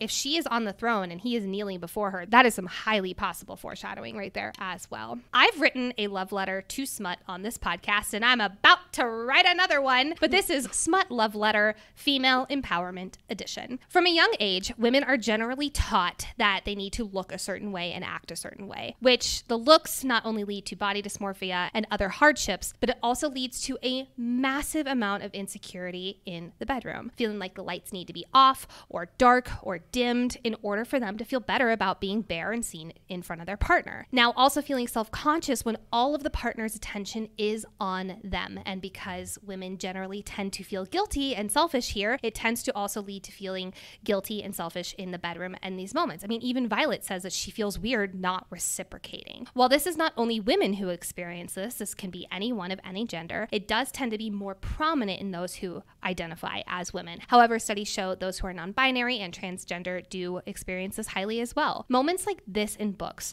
where just the female partner is laid bare, spread wide, and completely on display, but also being the center of attention and their partner loving the sight that they're beholding, this feels so empowering to read as a woman who in the past has felt very insecure having their partner's full undivided attention on her. It reminds me that your partner loves seeing you like this, and even that extra vulnerability and being laid completely bare can be wildly attractive and not something to shy away from. So again, Smut, thank you very, very much for not only reminding me that sex is something that can be on our minds and celebrated as women, but also reminding me that being vulnerable, completely on display, and the center of attention can be wildly hot and empowering. I love your smut letters. I love them too. You know what? They make me happy. So pivoting ever so slightly, one word that did stand out to me during the scene, I mean, let me just be clear, a lot of words stood out to me, but one word for other reasons, quote, he, Xaden, lifts his head, keeping me in a suspended state of indescribable bliss. And I was like, I wonder where else we see this word suspended in this book. From Xaden when discussing the ribosad chest at Corden, in Violet's last two dreams when the venom is suspending her in air, taking away her gravity, and Xaden's dream/memory when he is suspended, aka his gravity is taken away, aka it's always associated with venom in some way. Now, whether this is foreshadowing for something that we don't know about or connecting Xaden to the venom, which obviously we get in the last part of this book, Xaden turning venom, which can't wait to talk about that chapter. I'm leaning towards the latter personally, but I just thought that was such a cool word choice to tie Xaden into venom and that suspended nature right there. So moving into the reason why the throne scene is not my number one smut scene in the Empyrean series, because while this is a wildly hot and very empowering and awesome scene, there is a huge moment that happens that quite frankly gives me and many other readers, including Lexi, quite a bit of pause. As Violet is ramping up for her big finale, quote, shimmering onyx wraps around my mind and everything intensifies. And she starts to hear Xaden's thoughts. This causes her to go completely over the edge. And then something super weird happens. Xaden is standing, quote, 3 feet and 1,000,000 miles away from Violet and is white knuckling the edge of the assembly table. And he is flippin' distressed. Yeah, we need to talk about what the hell happened here because there is a lot to unpack. So first of all, let's be clear. This was not just Xaden talking into their mind-to-mind bond. They do that all the time, and he never would have had this kind of reaction. Also, of course, the way that he's talking, it is very clearly his thoughts in his own head, not his thoughts talking to her into her head. Also, this isn't a guy trying to keep his composure. Think of baseball moment. Every way Xaden is acting right now screams alarm, alarm. Like what? This is a very strange incident. Xaden, we have never seen Xaden like this before. So here are some options that we're leaning towards this being. Number one, Xaden's intrinsic power slipped in a way he has never experienced before. He mentions later that because of their bond, it is easier for him to read her thoughts and for her to send her intentions down the pathway. This could have been a moment where his power reached a whole new level. Later on, he says, quote, I should not have done that.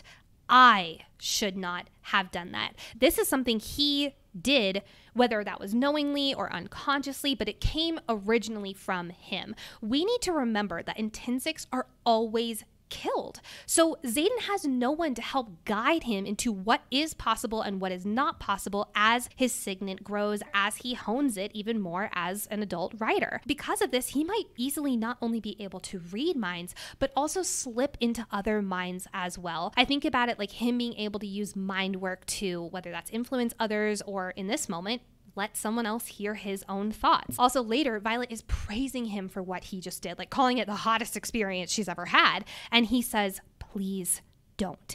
And the word please really shocks Violet. Like she kind of like stops for a minute. He is hiding his intrinsic nature and later begs Violet to stop guessing signets so that he doesn't have to tell her. He is deeply ashamed of this signet and he does not want anyone to know. So the word please here really makes it sound like he's not wanting her to go further down the line of this thinking because he is terrified of her finding out and him slipping here. Also, later in this conversation, Violet says, why are you so keen on torturing yourself? It seems like she has concluded that Xaden is being weird because his balls are going to turn blue. When I've read this scene, especially this particular part several times and trying to figure out what in the world it could be, one of the conclusions is that he really does have blue balls and he is trying to push her away.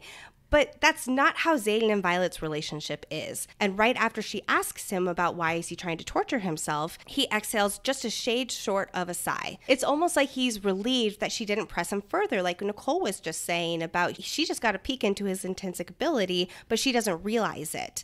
And then way later in this conversation, Xaden says, Violet, you were just in my thoughts.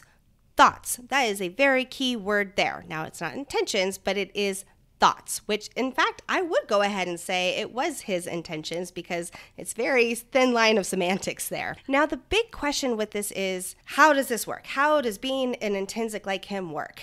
And the answer we have is intrinsics can read others' minds, not project their mind into others, unless they are far more powerful when, you let them live. So again, this could just be us learning more about Xaden's intrinsic power, or Xaden even learning more about his own intrinsic power without us knowing it because that big reveal hasn't occurred yet.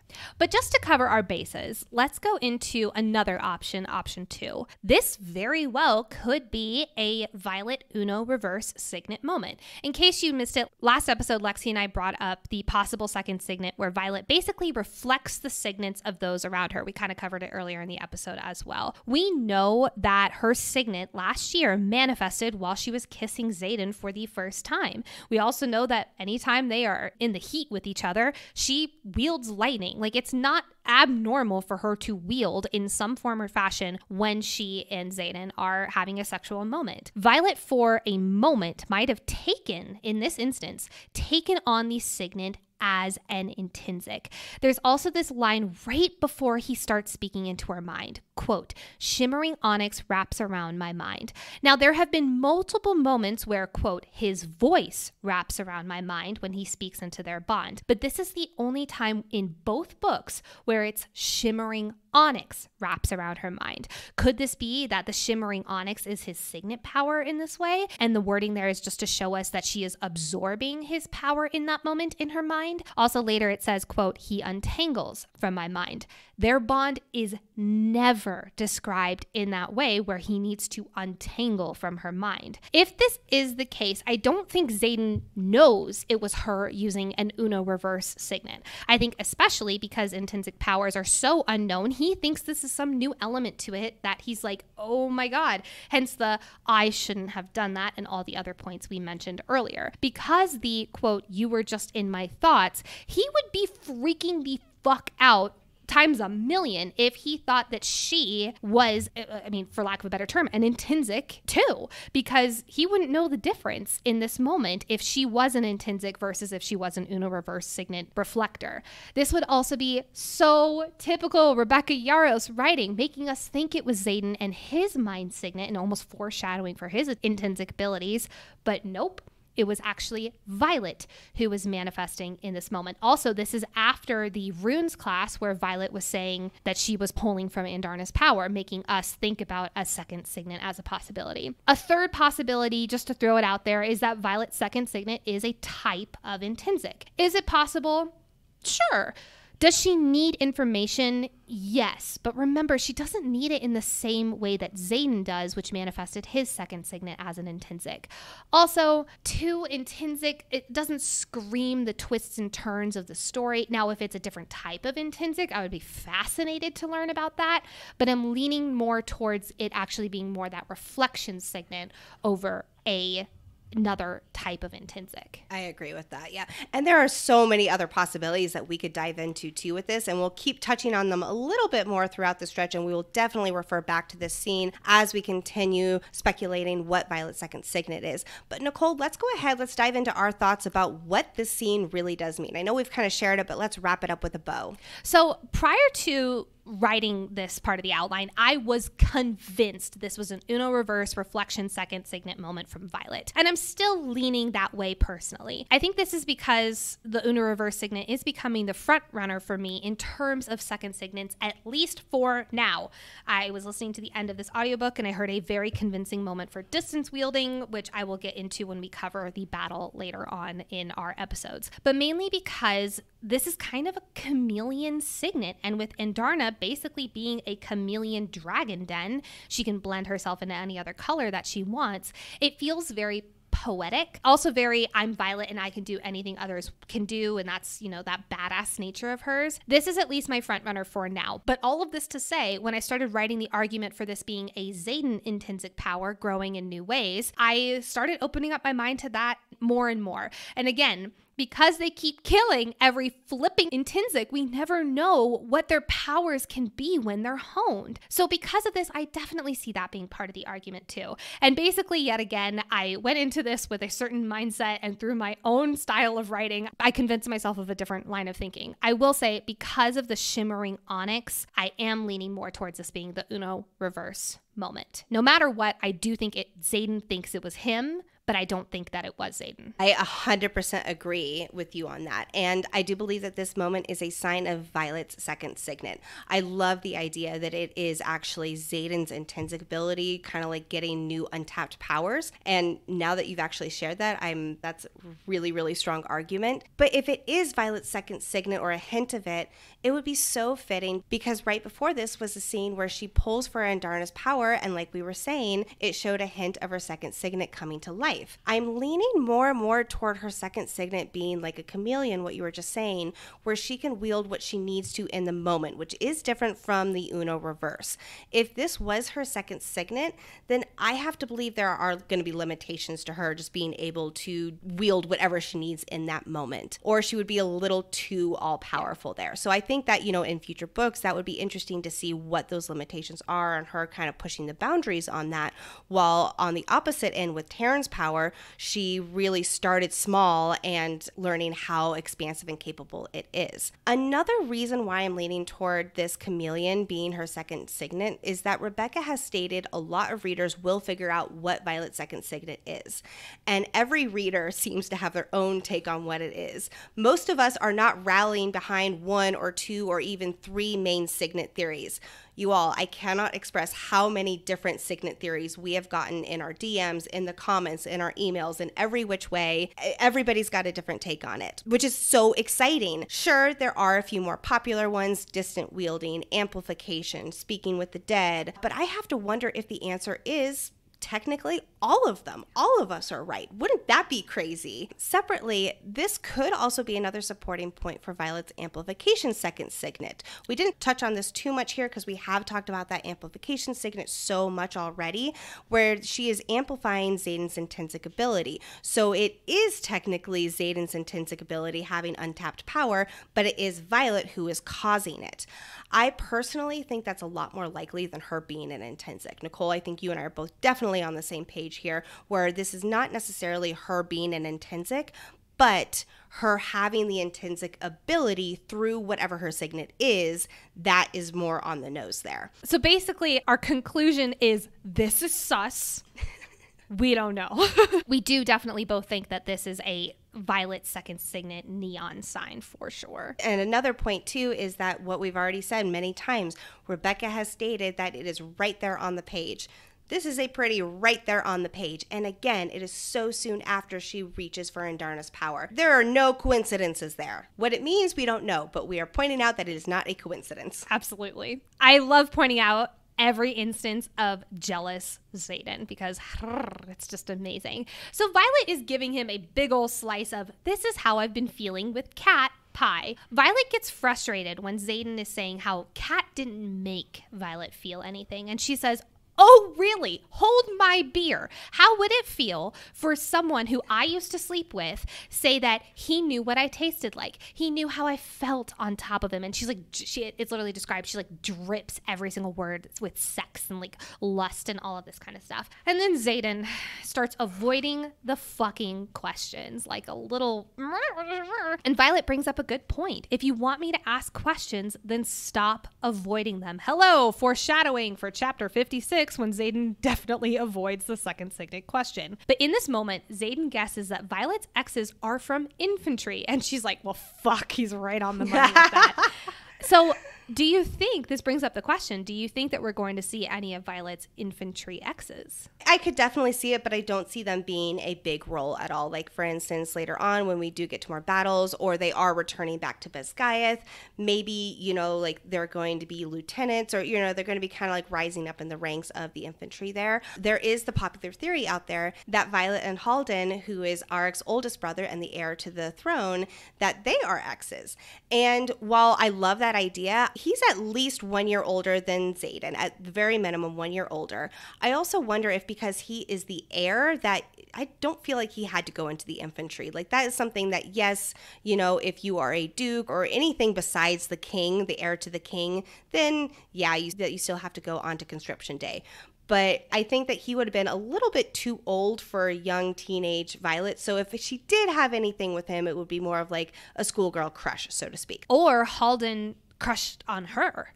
And that's going to be kind of like the spiciness that's going to happen between Halden and Violet. And she doesn't have any feelings for him, but he does for her. Now, we've already kind of like been there, done that with Dane. So I don't know. Yeah, I feel like he's just too old. Like, I think that for teenagers, the age gap might be a little bit too much for them to have been in a relationship. I'm in agreement.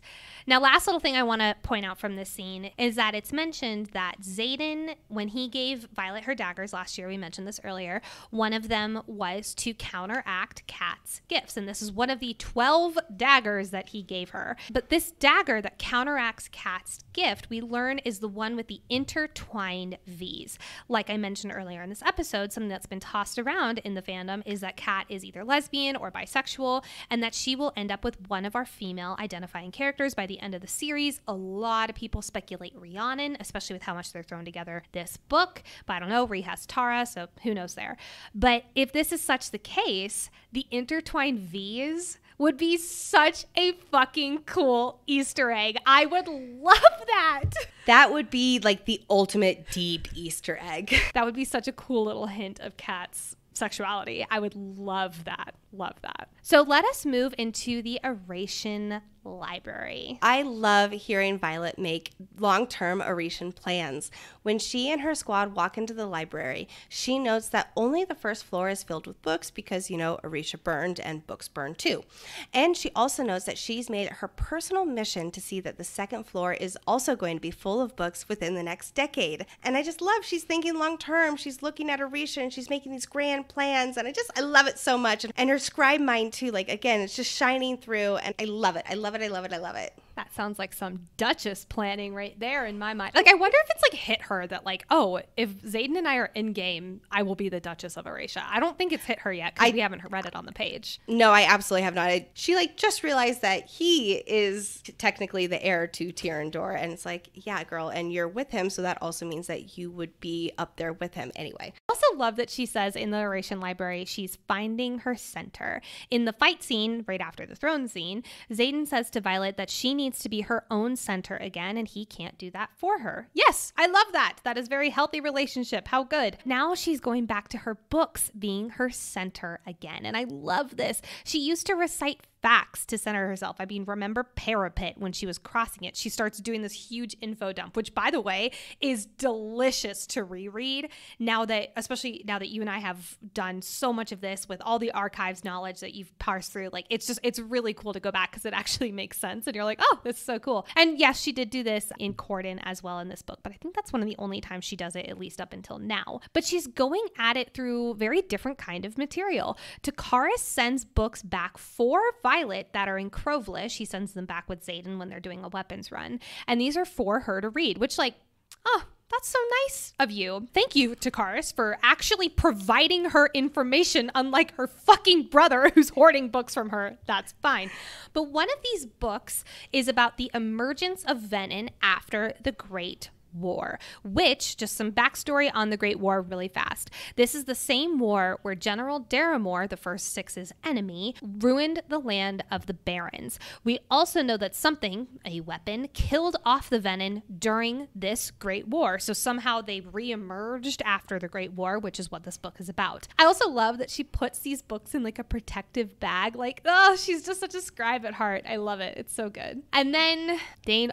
Dane. I feel like because we talk about runes, because we talk about the throne scene, we forget that like Dane's big chunk of his like emotional redemption arc, I'll call it, at least for me, happens in this stretch of chapters. And this, to me, it really is the winning point of the God fucking damn it Dane redemption arc, is this scene right here. Violet hesitates as she goes up to meet Dane when she calls him to help her out with Warwick's journal. And then she remembers, quote, how he stabbed Varish, he called the formation to split the quadrant, and when the truth came to light, he chose exile with a group of people who despise him because it was the right thing to do. I feel like that small little paragraph right there sums up that, yes, he did some bad shit, but here's why we need to start opening up our mind to letting Dane the Hufflepuff, who always does the right thing, back into our heart. This whole half a chapter really, in my opinion, was really beautifully done. We still get Violet grappling with the forgiveness towards Dane, obviously, but we can see that she's at least willing to go into conversations with Dane, sort of, about what happened last year. Even though part of her is still avoiding questions altogether, like I mentioned during Battle Brief, she's like, imbue the stone, please, don't ask me questions about Liam and Soleil. Violet's really representing the reader here, or maybe it's just us, the readers, being so in Violet's head. You know, we're all one and the same here. I loved the way that she asks Dane, when did he stop listening to her when she talked? Because, hey, that was the whole theme in Fourth Wing. Nicole and I talked extensively about how Dane never freaking listens to her, and she literally point blank asks him right here on the page. I love that we get these little descriptions of how Dane is nervous to be in this conversation with Violet, as he should be, because he has some explaining to do. And I'm not gonna lie, I really did love seeing Dane's point of view from the last year, hearing what happened from his perspective. You do sympathize with him and feel his anguish of needing to protect his best friend, who he never imagined would be in the writer's quadrant. He just survived the grueling first year, lost plenty of friends, and thought he was through it, or at least through the worst of it. But then, oh shit, he had to relive that terror and his need to protect Violet. And that was something that completely threw him off there. Speaking for myself, this is definitely the point of the book where I, as a reader, started forgiving, sort of, and opening up to Dane again. Definitely opening up to him and wanting to hear what he had to say, wanting to hear his explanation, when Violet didn't want to hear anything from him in all of part one. Yes, I still don't know if I fully trust him yet. Again, Kath has some bad breath. But I do think his redemption arc, it was beautifully done. It is being beautifully done, especially in this chapter. It was a big catalyst for it. Well, and let's not forget that in the torture chamber, especially when we covered that in the episode, Lexi, you and I talked about the speediness of his 180 kickoff of the redemption arc, I'll call it. But it was a speedy moment for our characters. He needed to make speedy decisions. And now that we, and thus Violet, have had some time to sit with it, it's been a few months since that has happened, or at least numerous weeks, and it doesn't feel as fast as, or forced, in my opinion, at all. And it feels like it's the start of the healing chapter for Violet and Dane. Like, the catalyst was there, the foundation was there. I pulled the paragraph earlier of why the foundation is there, but this feels like it's the start of the healing journey for them. I 100% agree. Yes. Dane does, however, taking a hard left. Dane, however, has a big non-answer answer moment. Violet asks the questions we've pondered in every god fucking damn it Dane section of Fourth Wing. Quote, did you steal my memories every time you touched my face last year? Literally, when I read that on the page, I was like, oh, has she been listening to God fucking damn it Dane? To which Dane answers this question, did you steal my memories every time you touched my face last year? He says, no. We learned that he did it on accident the first time. More on that in a moment. But we learned that he was just so used to touching her, and she got close to Ryerson. He figured that Xaden was out for revenge. He was worried that, she wasn't listening to him, meaning Dane. And it sounds to me like he was wanting more information. It's Dane, like he does. So we have to ask the question, when was this accidental first time? His exact wording here is, quote, I did it by accident the first time. I was just so used to touching you, and you'd gotten close to Ryerson. So when do you think the first time was, Lex? I mentioned it in a previous episode that I think the first time might have been the day after Conscription Day. But the way that he says, and you'd gotten close to Ryerson, makes me wonder if it would have actually have to been after threshing, which he had touched her, cupped her face so many times before that. I have a hard time thinking it accidentally happened for the first time after all those cupping of faces, after all those times he'd already touched her in those months leading up to threshing. You'd think it would have happened by accident way earlier than threshing, which is why I feel pulled to say it occurred early in the book, like soon after Conscription Day, when he was set on protecting her and frequently touching her. I also feel like the first accidental time was before he demanded her memory while trying to defend Amber. We all kind of forget that he tried to take her memory without asking. Yeah, I forgot about that too, and then I was looking back on all of our Fourth Wing notes, and I was like, oh my God, how have we not talked about this recently? R.I.P. Amber. Kinda. I have a hard time thinking that the first accidental time would have been after that incident. But it was only after that incident that you could consider Violet became close with Xaden. So I guess maybe at threshing, that could have been the first time. But I'm still going to go with soon after Conscription Day and toss aside the close to Ryerson comment because it just doesn't fit within my God fucking damn it Dane timeline. What do you think? Do you think that it was before or after the Amber situation? I think that these are two different instances. Like, I think the accidental first time was sometime early in Fourth Wing, and then he did it on purpose after she had gotten close to Ryerson. That's where there you go. I'm taking these as two separate instances, and then however many instances after that with how, like after she had gotten close to Ryerson. So I think the first accidental time was either after Conscription Day, or I've speculated after when she was under the tree with Xaden and all that kind of stuff. Then I think there was a long pause where he would touch her and very actively not read her memories because he didn't want to cross that boundary with her. And then when she'd gotten close to Ryerson, he was starting to get curious, and that's when he started reaching for her more and actually gleaning information. And then obviously at Reunification Day, he's talking to King Tari, he's talking to General Melgren, he's talking to Daddy Atos, he's talking to Lilith, and then he goes over and immediately cups Violet's face. So that's when we know it was an order for him to do that. But I think he was gleaning information before that. Did not think about that it would have been two different situations that he was talking about, because he makes it seem like it was all in one. That's why it's this non-answer answer that drives me crazy. Yeah. Oh, you're so right. I think this is a little bit of Dane with his tail between his legs being like, it wasn't that bad, right? And it's like, no, Dane, it was bad. He tried to take her memory when after the whole Amber situation. Like, again, I can't believe we forgot about that. Forgot about that. That's woof. But here's my question, Lex. Do you think we are ever going to get confirmation about this? I think that this was like the wrapping of the bow on the Dane touching, so too. Which sucks. Like, I really wanted to know. Now, unless at some point or another we get a Dane POV, I don't think that's going to happen. Would I like it to happen? I can't believe I'm saying this. Yes, I would. But I don't think we're ever going to get a Dane POV. Or maybe like he does end up being like the big bad and he's like totally double agent all of us. And then he'll do his big villain monologue. And that is when we learn the Can whole you truth. imagine? Like, I know I speculated on it in part 1. And I'm still not totally closing the door for that as a possibility, especially with Kath's breath and all the susness around that. I do think that Dane is a redemption arc. I do think that this is like he's working his way back into being a confidant of Violet. He's nowhere near, but he will eventually, I think in book 3, especially with Xaden being Venom. I think that's going to be a huge wedge in their relationship, and she's going to look to people who she can, lean on. And I do think that Dane is going to be one of those people. Now, in a platonic way. In a platonic way. In a platonic way, yes. Definitely in a platonic way. I do not think there's going to be a love triangle, full stop. Now, I don't think that Dane is making it out of this series alive. I think that he's going to sacrifice himself for Violet or Xaden or something. He is dying. Or Kath is going to kill him because Kath's breath smells, and that means he's evil. And I just have to say, if we do ever get the chance to interview Rebecca Yarros and have like our own exclusive spoiler-heavy interview with her, this about when Dane first accidentally takes her memory, that's going to be one of my top questions for her. 100%. She will probably not answer it, but at least we tried. She'll say, you'll learn about it in book 3. And I'll be like, damn it. Why is Dane asking if Violet is in love with Xaden? Why is he getting this confirmation? Here's my 3 possibilities. Number 1, because he wants to see if there's a glimmer of a shot for him. Number 2, because he wants to know if he needs to start trusting his old best friend's boyfriend, like how invested she is, meaning how invested he needs to be in trusting him.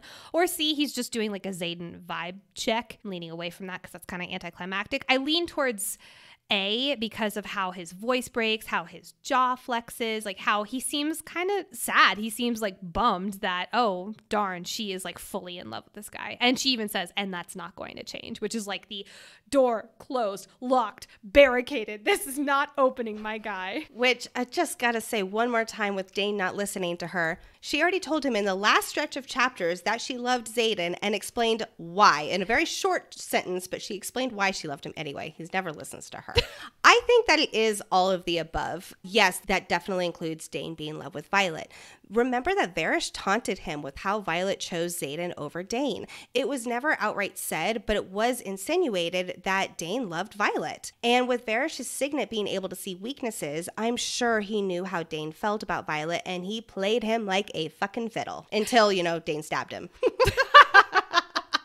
Go, Dane. Because he loved Violet. We're going to close the chapter on Dane, at least for right now, and head into another Felix lesson. I want to just start off with how freaking proud I am of our girl. She's learning not only control of her own emotions, but she's learning control over this huge, big signet that she's just starting to learn more and more about. Instead of letting Terrance's power flow with like the double doors of her archives just wide open, she instead cracks just one of those archives door. And as a result, she gets this tiny stream of lightning with her as the source, which like we cannot stress how cool that is. She is the source now, leading to the conduit. I feel like the scene is often so overlooked, by myself included. Like, this is not the scene I think about when I'm looking at these stretch of chapters, Hello Throne scene. But this scene is really exciting, seeing how much she is learning over her signet. Yes, she loses it a few moments later when he, pulls it too far and her doors burst open and, she has to like throw her arms so she doesn't accidentally kill Felix.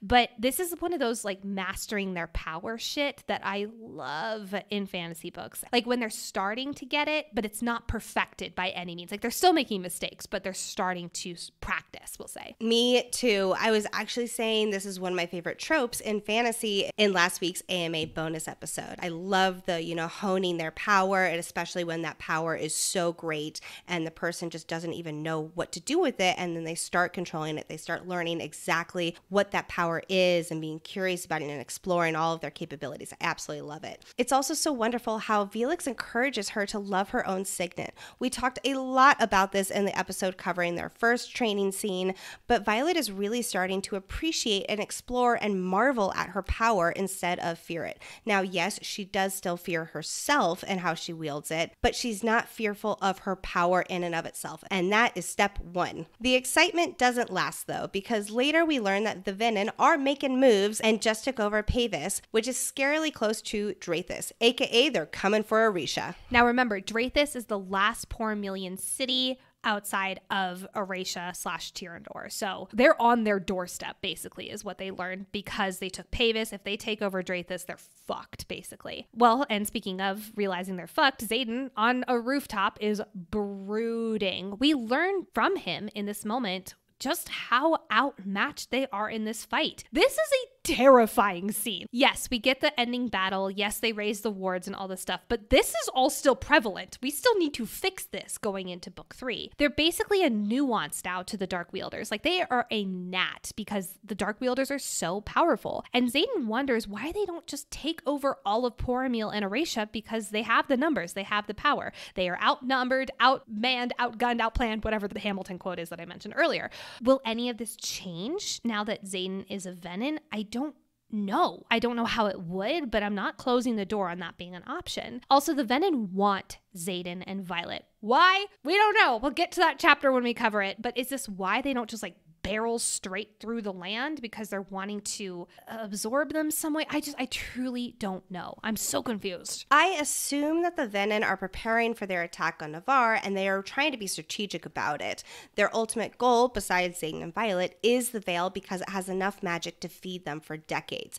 It would make them unstoppable if they overtook the Veil. Unstoppable against those that can fight against them, like, say, Violet. Now, Xaden says, I can't believe this, quote, I have no idea where all these wyvern are hatching from. Does he never listen to Violet? Does no one ever listen to Violet? Even Brennan in chapter, it was like 2 or 3, I can't remember, was like, yeah, like the wyvern, they're hatching. And then Violet's like, making. And Brennan's like, hatching. And she's like, no, they're making the wyvern.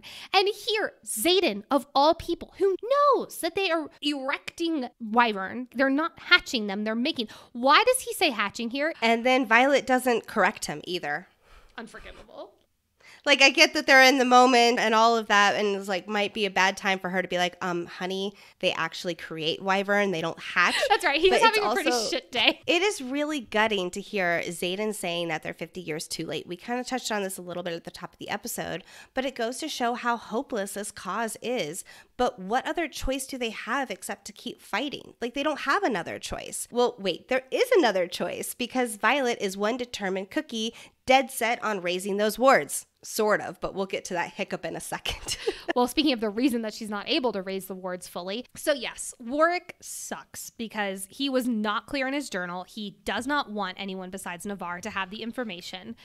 But Warwick, you got to be a little bit more cryptic, at least in my mind. He says, but the breath of the 6 and the 1 combined, and Darna is the dragon den and color that is able to shift and be any other color of dragon, basically aka the 1 combined.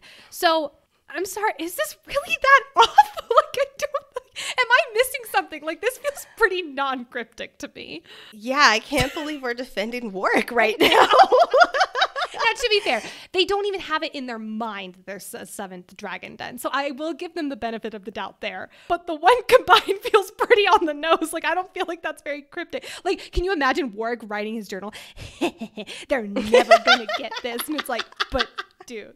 And at first I was like, is this the stone? Like, is he talking about the stone? But then it says, and set the stone ablaze in an iron flame. So he then goes on to talk about the stone. So to compare, Lyra's journal says the breath of life of the 7 combined. So instead of the 6 and the 1 combined, it is the 7 combined, of course, meaning the 7 dragons, which makes it blatantly clear that, oh my God, there are 7 dragons. While in his, well, yes, it is not that off. It is technically correct. It is deliberately confusing to steer the reader in the wrong direction. It's like he knows that that 7th den is not going to be around, which we will absolutely get to all of that speculation later down the line.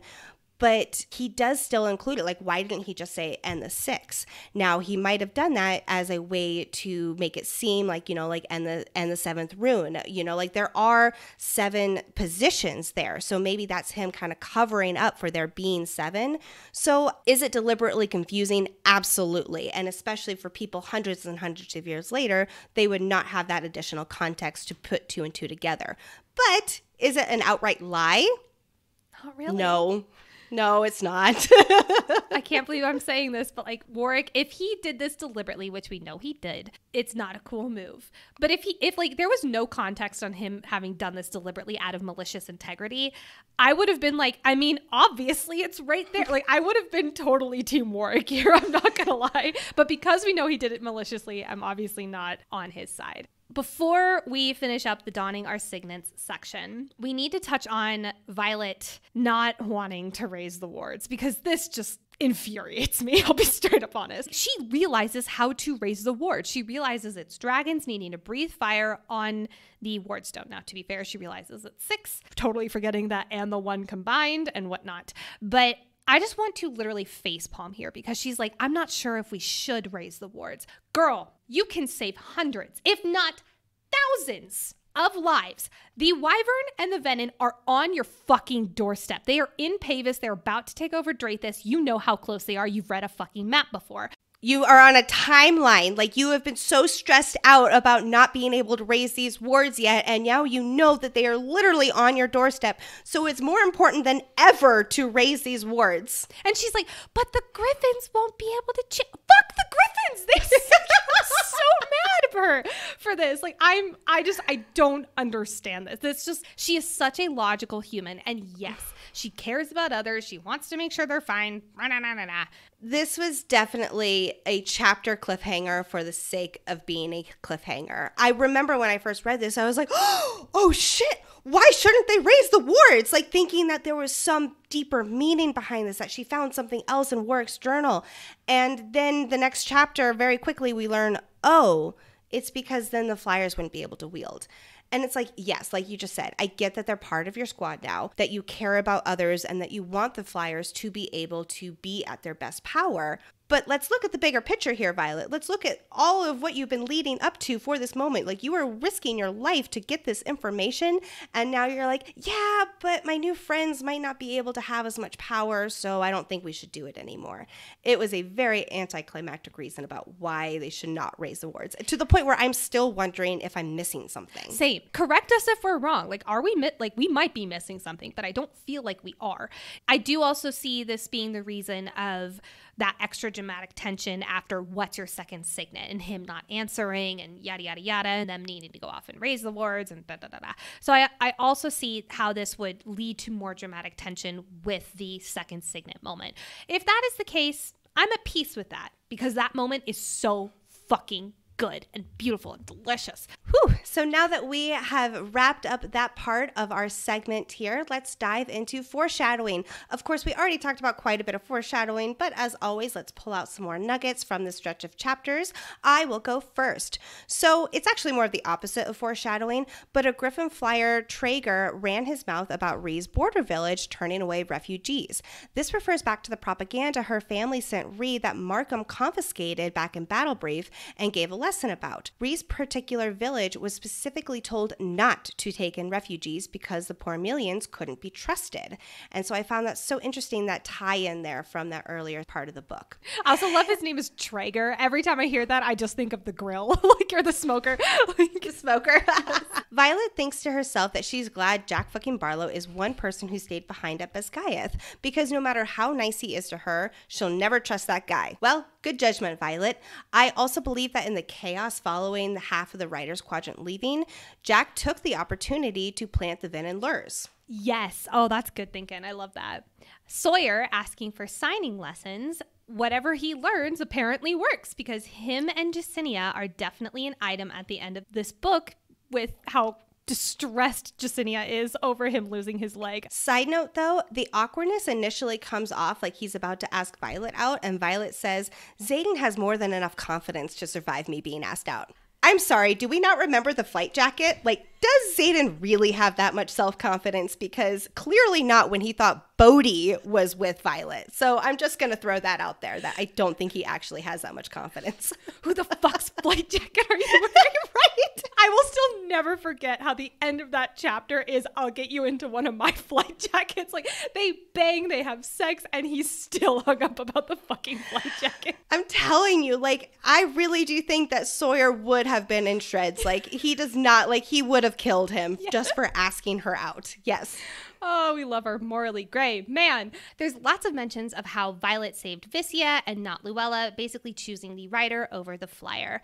Well, next episode we'll be covering how Viscia literally dies at Solas's hand, and after that, Violet very much chooses the flyer. She puts Kat behind her. Kat is third in line for the Paromish throne, also, do not forget. So now, while she never really had a chance to save Viscia, Viscia basically gets batted out of the picture pretty fucking quickly. She does choose to save the flyer in that moment over her own life. Possible foreshadowing? We've talked about this before, but we have to speak of it right now as well. Kat mentions how she's not going to war with Violet over Xaden's affections, but instead over a crown. Many people, including us, think that Kat is going to learn about Arak's standing and switch her sights on a different crown. Unless she's gay or bisexual, and then she's going to go with Ree, and her intertwining V's will happen. Again, I'm so here for that. Xaden saying, quote, "Nothing you could ever do would be unforgivable to me." Well, maybe not with Xaden, but I will be very curious how Violet is going to do with forgiving Xaden for turning Venin at the end of this book, because woof, my guy. I am so hung up on this still. She is still laying in bed with him after learning that he turned Venin. And in that same Variety article, Rebecca said, that there's going to be conflict between those two of them.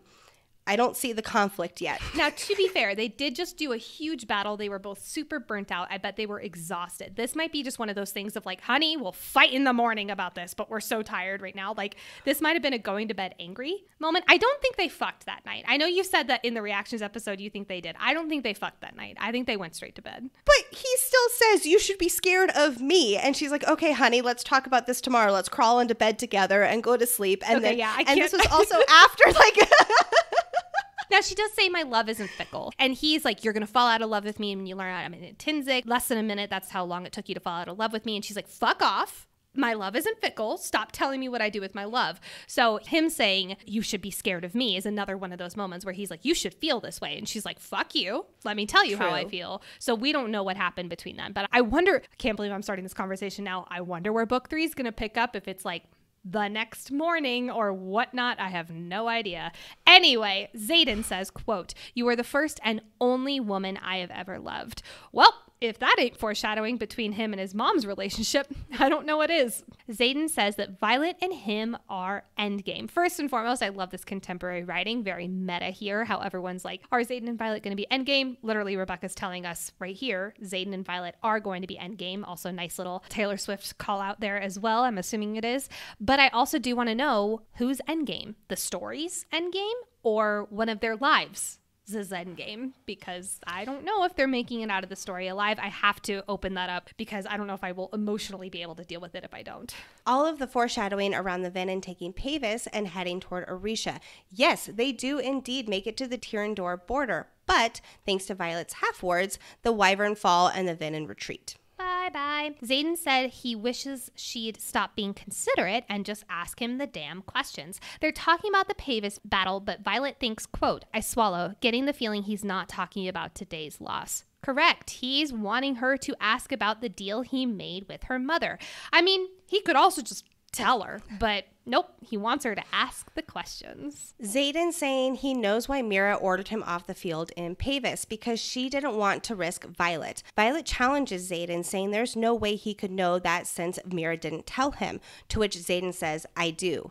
Yes, indeed. You are an Intensic. You were able to read her intention. You absolutely did know that that is what she meant. And last but not least, to wrap up our foreshadowing section here, Dane says about Warwick that it's likely he's deliberately fucking with them from the grave. Yep, he definitely is. He purposefully made the raise the ward phrasing confusing so it couldn't be replicated. Confusing, air quotes. Now, let us step into the archives where each episode, Lexi educates us all on a prominent world-building topic. And boy, oh boy, do we need the education on today's topic, runes.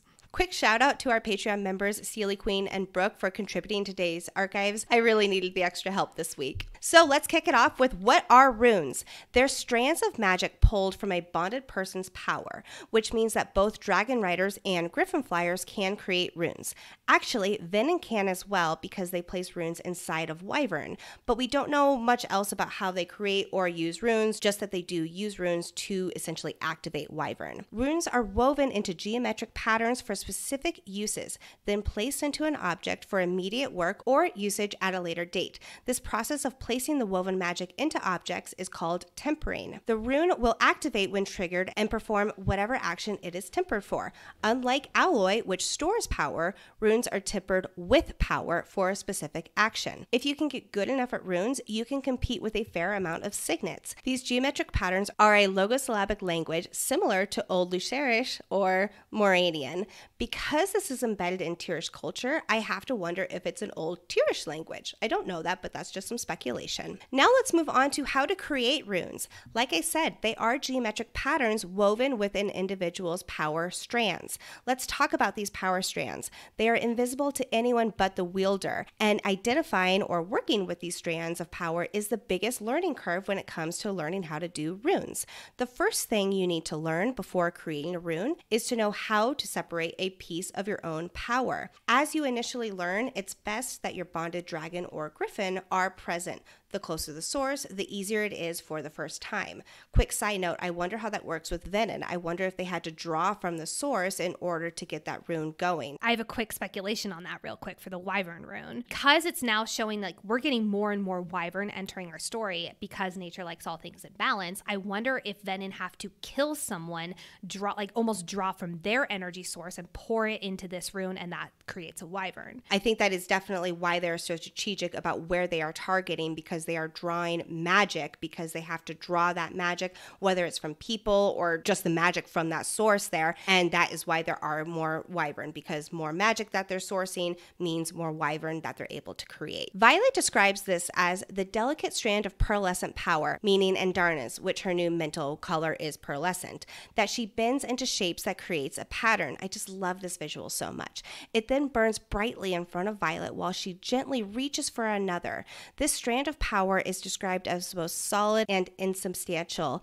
They're glowing strands that flex under her touch. Now, each shape of these geometric patterns has meanings, and the points where the person ties the power changes the meaning. I love that so much. The shape contributes to the rune's purpose, influencing what it does, when it activates, how many times it can activate, and much more. Once you understand which shapes combine to make what symbols, the combinations are nearly limitless. Now, until these woven patterns are tempered into an object, aka the power is placed into an object, this magic has no meaning or purpose, and it will fade quickly. Tempering the rune is key, and it makes it an active magic. Once the rune is placed, you can see the geometric patterns etched into the object, whether it's on daggers or stone or wood like in Professor Trish's class. Last thing on this part here, a rune is only limited to how much power you choose to temper, how long you want it to last, and how many uses it has before it depletes. It's so cool, like how you just have so much power in creating these runes and how the options are absolutely limitless. Let's take a step back and talk about the history of runes. They were a signature skill that the Tirish once controlled and perfected, but making runes was banned a couple hundred years after the reunification of Navarre, so approximately 400 years before our story begins. However, many of Navarre's outposts and even Biscayeth itself was built upon them. I have a feeling we'll learn more about all of those in later books of our series. Now, why were runes banned, you asked? Writers are naturally more powerful, given the amount of magic they channel and the signets they wield. But runes are the great equalizer. So in an effort to eliminate this equalizer, Navarre banned runes so they wouldn't fall in the wrong hands. The wrong hands being Gryffindor's hands. Although I personally believe this was also to keep power among the writers within Navarre. They lose a shred of their eliteness if anyone else, even other Navarrians, can leverage any kind of magic. I'm willing to bet that it was the writers who made this rule. All bonded marked ones learn how to create runes, but no one outside of Tyrrendor even know what runes are, and that, surprisingly, at least to me, includes Boromir. All right, so now that we know what runes are, how to make them, and the history, let's identify some of the runes that have been introduced in our story so far. We know of several variations of protective runes, including protection against minework like cats. Xaden placed this rune in one of Violet's daggers, and it shields Cat from being able to use her minework on Violet. Then the Big Kahuna, the protection runes that the rebel officers gave their children before they left for the Battle of Arisha, created by Colonel Mari, who is the last person in the world who knew how to temper this kind of protective rune. It was designed to counter the signet of the rider whose dragon would kill them, but it could only be activated when killed by dragonfire, aka the rebel officers knew that they would be executed by dragonfire, and the dragon that executed them was Coda, and his rider is General Melgren. So the protective rune was specifically designed to counter against his signet, which is seeing the outcome of battles. This is why his signet is useless if more than 3 marked ones are together. This protective rune also left a relic on the children of the rebel officers, as we discussed earlier. Other types of runes are simple ones that our second years learn, such as a heeding rune and a hearing rune. Another one that Xaden placed on one of Violet's daggers unlocks doors when she has great need. Violet unknowingly used this to escape the interrogation assessment, and she could have accessed Bisgai's forge had she needed to. Further down the list, we have tracking runes, which can track someone else's runes. Shouts for Kat for being the only one in second year to achieve this. There are, of course, the runes that power the ward stones. We don't know very much about those, except that they are there. There are also very old, very complicated masking runes that are placed in the canyon to hide that ward stone, so people, when they're flying over, can't see it. There are runes etched into Violet's conduit that Felix wove to draw a specific power. There are runes on the chest that hold items, or venom, suspended in midair. And last but not least, there are runes to explode on impact, which are tempered into Mayorsight arrowheads. So there you have it. I hope that helps you understand a little bit more about runes and everything else about them. I cannot wait to see where runes go in the story. I love this shit. Let us take flight with our favorite moments to close out this episode. Number 1, recalling Kat a, quote, walking piece of terror. I might start using this phrase in like everyday life. Watch out, people. Everything around Sawyer asking for sign lessons. We talked a few moments ago about Xaden's confidence with Violet being asked out and how we're not so sure about that. But I also love that Riddick says that he'd teach Sawyer the sign for sex, telling him it's dinner. Lexi, this is 100% something your husband would do. I know, it's totally something he would do. Oh my gosh. Now, I don't know why I love this line so much, but god damn it, I do. It's, quote, I kiss him quickly just because I can. Like, oh, squee. I love that. I love that line so much. Also, big shout out to our second squad. They are so united. Ree mentions how no matter what, all 11 of them will travel mat to mat to support whoever is called. They are just such a unit. They are just one. They are a family, and I absolutely love them. Until Cat's Drift gets added to them. Womp. Yeah, until Cat's Drift gets added to them. Everything about Taryn and Andarna's fighting advice to Violet. Andarna says, scratch your eyes out. Really, the eyes are the softest tissue. Just jab your thumb right in there. Andarna, use some common sense. The kneecaps are a much easier target. It's like, can you imagine just having these two like in your head? I just love it so much. I love how Violet goes, quiet time now. Like, please leave. Yeah. I love that Violet switches her fighting style to Ree's instead of Xaden's, thus totally throwing Kat off guard. Now, to be fair, Kat's also been taught how to fight Venom. I think she was a little bit distracted, though, so I'm going to give her the benefit of the doubt, I guess. Ugh, gross. From the throne scene. I mean, everything from the throne scene is a favorite moment of mine, but this one specifically, quote, and before you start another argument, I'll fuck you later tonight. Trust me, I'm making a momentary point, not a lasting vow of masochism. Oh, Xaden. This is probably my favorite moment, full stop, from this stretch of chapters, and yes, that includes the throne scene. Violet thanking Kat for the trick with the fingers, and then everyone just basically being like, oh shit. Like, yeah, I love that. It's so good. I mean, as a fandom too, we're like, oh. I love sassy Violet. Life coach Taryn is coming back with vengeance. Violet asks him, quote, what is it like to go through life so self-assured? And he answers, it's life. Good answer there, buddy. Violet says about the incoming snowstorm that she thinks they'll get 7 inches tonight, and Xaden says maybe more if you're good. Hey! Xaden, make more dick jokes, please. Oh, man. Well, friends, that is it for today's episode. Thank you so much for joining us. Next episode, we are hitting the double digits, episode 10. We are going to be covering chapters 52 through 56. Ooh, it's going to be a doozy. That is the intrinsic chapter, and I'm so excited. Yes. Thank you, as always, to our executive producer, Hayden, aka our sanity manager. We truly don't know what we would do without you, especially this week. Yes. And please be sure to join the Patreon party if you feel so inclined, and give us a follow on Instagram and TikTok at Fantasy Fangirls Pod. Do not forget to also rate and review the show. It takes 2 seconds to click that 5-star button, to hit that subscribe button if you're watching on YouTube, and it really helps us get up the charts, which helps more people find the show. Speaking of helping more people find the show, share this episode with your fellow Iron Flame friends. You know who those friends, who you've been squeeing together over the throne scene. This is your opportunity. This is your moment to share with them an extra bonus moment on the throne scene where you can deep dive it with us together, and you can make them fall in love with the Fantasy Fangirls just like you do. Thank you so much, and I really appreciate you all bearing with me through my cold. It has been quite the week. So thank you so much, and we will talk to you next week. Bye, everyone. Bye. Dive deep into beloved fantasy lore, characters, themes. I'm going to do that one more time. I'm spitty now. Hold on 1 second. Robe earlier that... Oh my God. I'm terrified to edit this episode. Hold on. Let me go get my map. Okay.